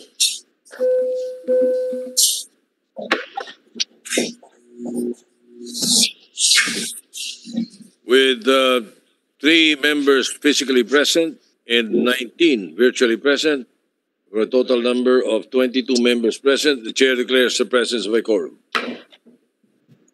Mr. Chairman, Majority Leader, yes. I move to dispense with the reading of the journal of the plenary session held on August 24, 2020 and consider the same as approved. Any objection? Hearing none, the motion is approved. The journal is approved. Mr. Chairman, may we now proceed to consider the recommendation of the Committee on National Defense on the nomination and ad interim appointments of 30 senior officers in the Armed Forces of the Philippines. Any objection? Chair hears none. Consideration of the recommendation of the Committee on National Defense is in order. Mr. Chairman, I move that the Vice Chairperson of the Committee on National Defense, Senator Panfilo Lacson, be recognized. Senator Pampilo Lacson is recognized. Thank you, Mr. Chairman. Thank you, Majority Leader. Mr. Chairman, this representation as one of the Vice Chairpersons of the Committee on National Defense presided over a public hearing this morning to deliberate on the ad interim appointments of 29 senior officers of the Armed Forces of the Philippines and the nomination of 1 officer to the rank of General. Your committee, after deliberating on their qualifications and fitness during the said public hearing, determined that all of the 29 appointees and 1 nominee are fit and qualified to the ranks which they are respectively promoted or nominated, and has therefore ruled to recommend to the plenary the respective appointments and nomination for the confirmation and consent of this august body. It is my honor and privilege to recommend that this body give its consent to the nomination of Lieutenant General Gilbert I. Gapay to the rank of General. Our nominee is a fellow Cavalier from PMA Sinagtala class of 1986. He graduated at the top of his class and obtained the most number of awards during his graduation rites, giving him the notoriety as the most decorated cadet in the history of PMA. He continues to earn his laurels in the long course of his career. One of the most coveted decorations, the Outstanding Achievement Medal, was bestowed on him in 2003. For his exceptional merit and valuable service, a number of distinguished service stars were conferred on him through the years. In 2017, as Deputy Commander of Eastern Mindanao Command, or EastMincom. In 2012, as the Commandant of the Armor School, Light Armor Division of the Philippine Army, and another one as the Assistant Chief of Unified Command Staff for Operations U3, Southern Luzon Command, and in 2010, as the Commanding Officer of the 3rd Mechanized Infantry Battalion, Light Armor Division, Philippine Army. He likewise earned the Meritorious Achievement Medal as the Commander of the Joint Task Force, Haribon, of EastMincom, which aims to expand the security measures in Davao City. Mr. Chairman, it is my honor and privilege to recommend that this body give its consent to the nomination of Lieutenant General Gilbert I. Gapay to the rank of General. I so move, Mr. Chairman. Mr. Chairman. Senator, the former Senate President, Senator Aquilino Pimentel III, is recognized. Thank you. I'd like to second the nomination by delivering my co-nomination speech for our nominee. The Armed Forces of the Philippines is the protector of the people and the state. Its goal is to secure the sovereignty of the state and the integrity of the national territory. That's in our Constitution. So who else can lead and fulfill this constitutional mandate? If not the leader of our Armed Forces of the Philippines, who is a man of honor, service, patriotism, with vast experiences, notable achievements and qualifications, befitting the rank of General, making him the highest military officer in the Armed Forces of the Philippines. Our nominee, I'm proud to say, is a batchmate of mine in the Ateneo. Actually, he's younger, but who would not claim the next Chief of Staff of the Armed Forces of the Philippines as his batchmate? Although technically he is not, but he's a younger student in the Ateneo. And on behalf of my batch, of our batch, General, we are very proud of you, the youngest member of our batch. You have been the class valedictorian of the Sinagtala class of 1986, as mentioned by Senator Lacson, the most decorated cadet in the history of the PMA, 13 awards in total during his graduation rites. You have undertaken courses not only here in the Philippines, but in the United States, Australia, Canada, on varied subject matters, from air education training, emergency management, all the way to chemical, biological, radioactive, and nuclear training. And you have handled almost all possible responsibilities in the Army and in the AFP. And as mentioned by Senator Bongo, you have been lauded for successfully securing the Mega Davao area, including especially after the bombing of the Rojas Night Market, and many other achievements. I don't know if this is the most unforgettable of your assignments. You secured the Miss Universe 2017 event. Is that unforgettable, or would you rather forget that, General? But at any rate, our nominee has left a significant legacy in the Philippine Army by establishing the Army Mental Health Center. And I hope you will continue as the good father of the Armed Forces of the Philippines to take care of your people, General. So our nominee has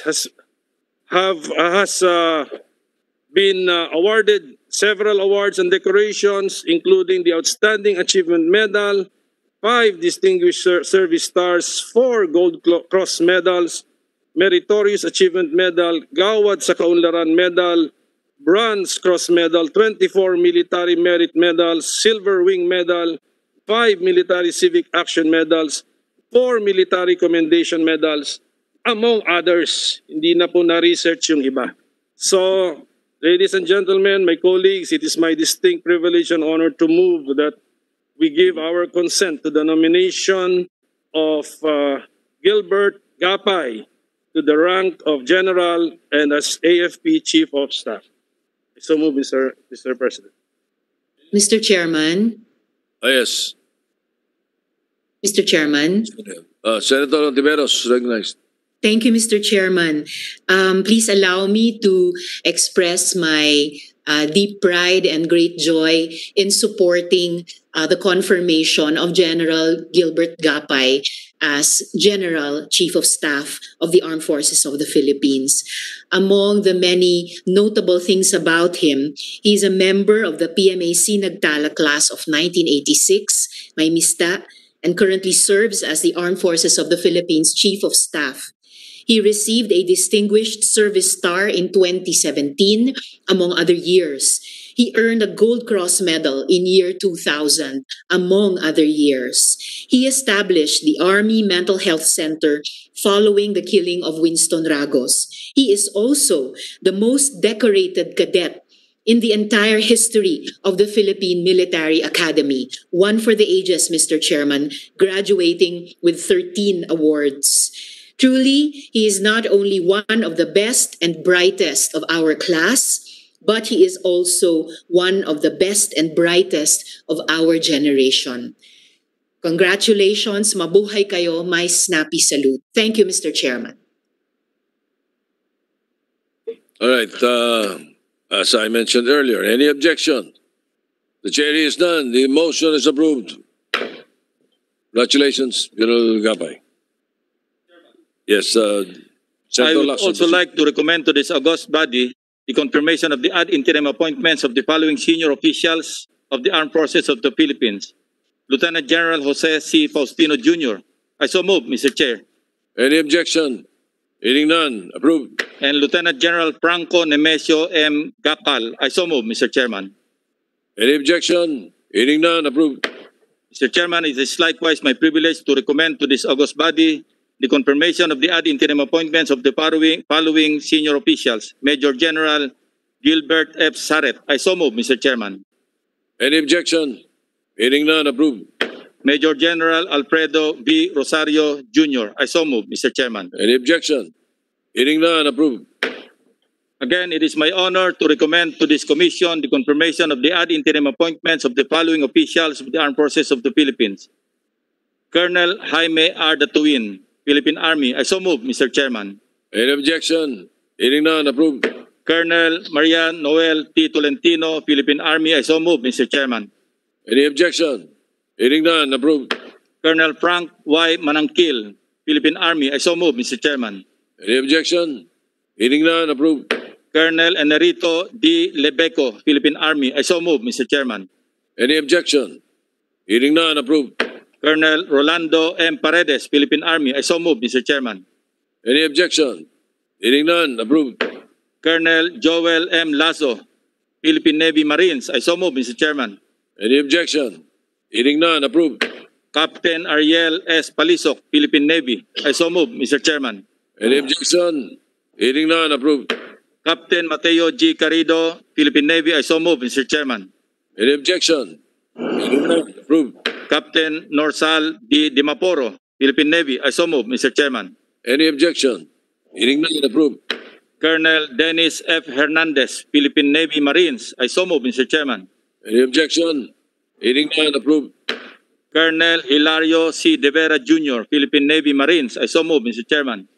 Any objection? Hearing none. Approved.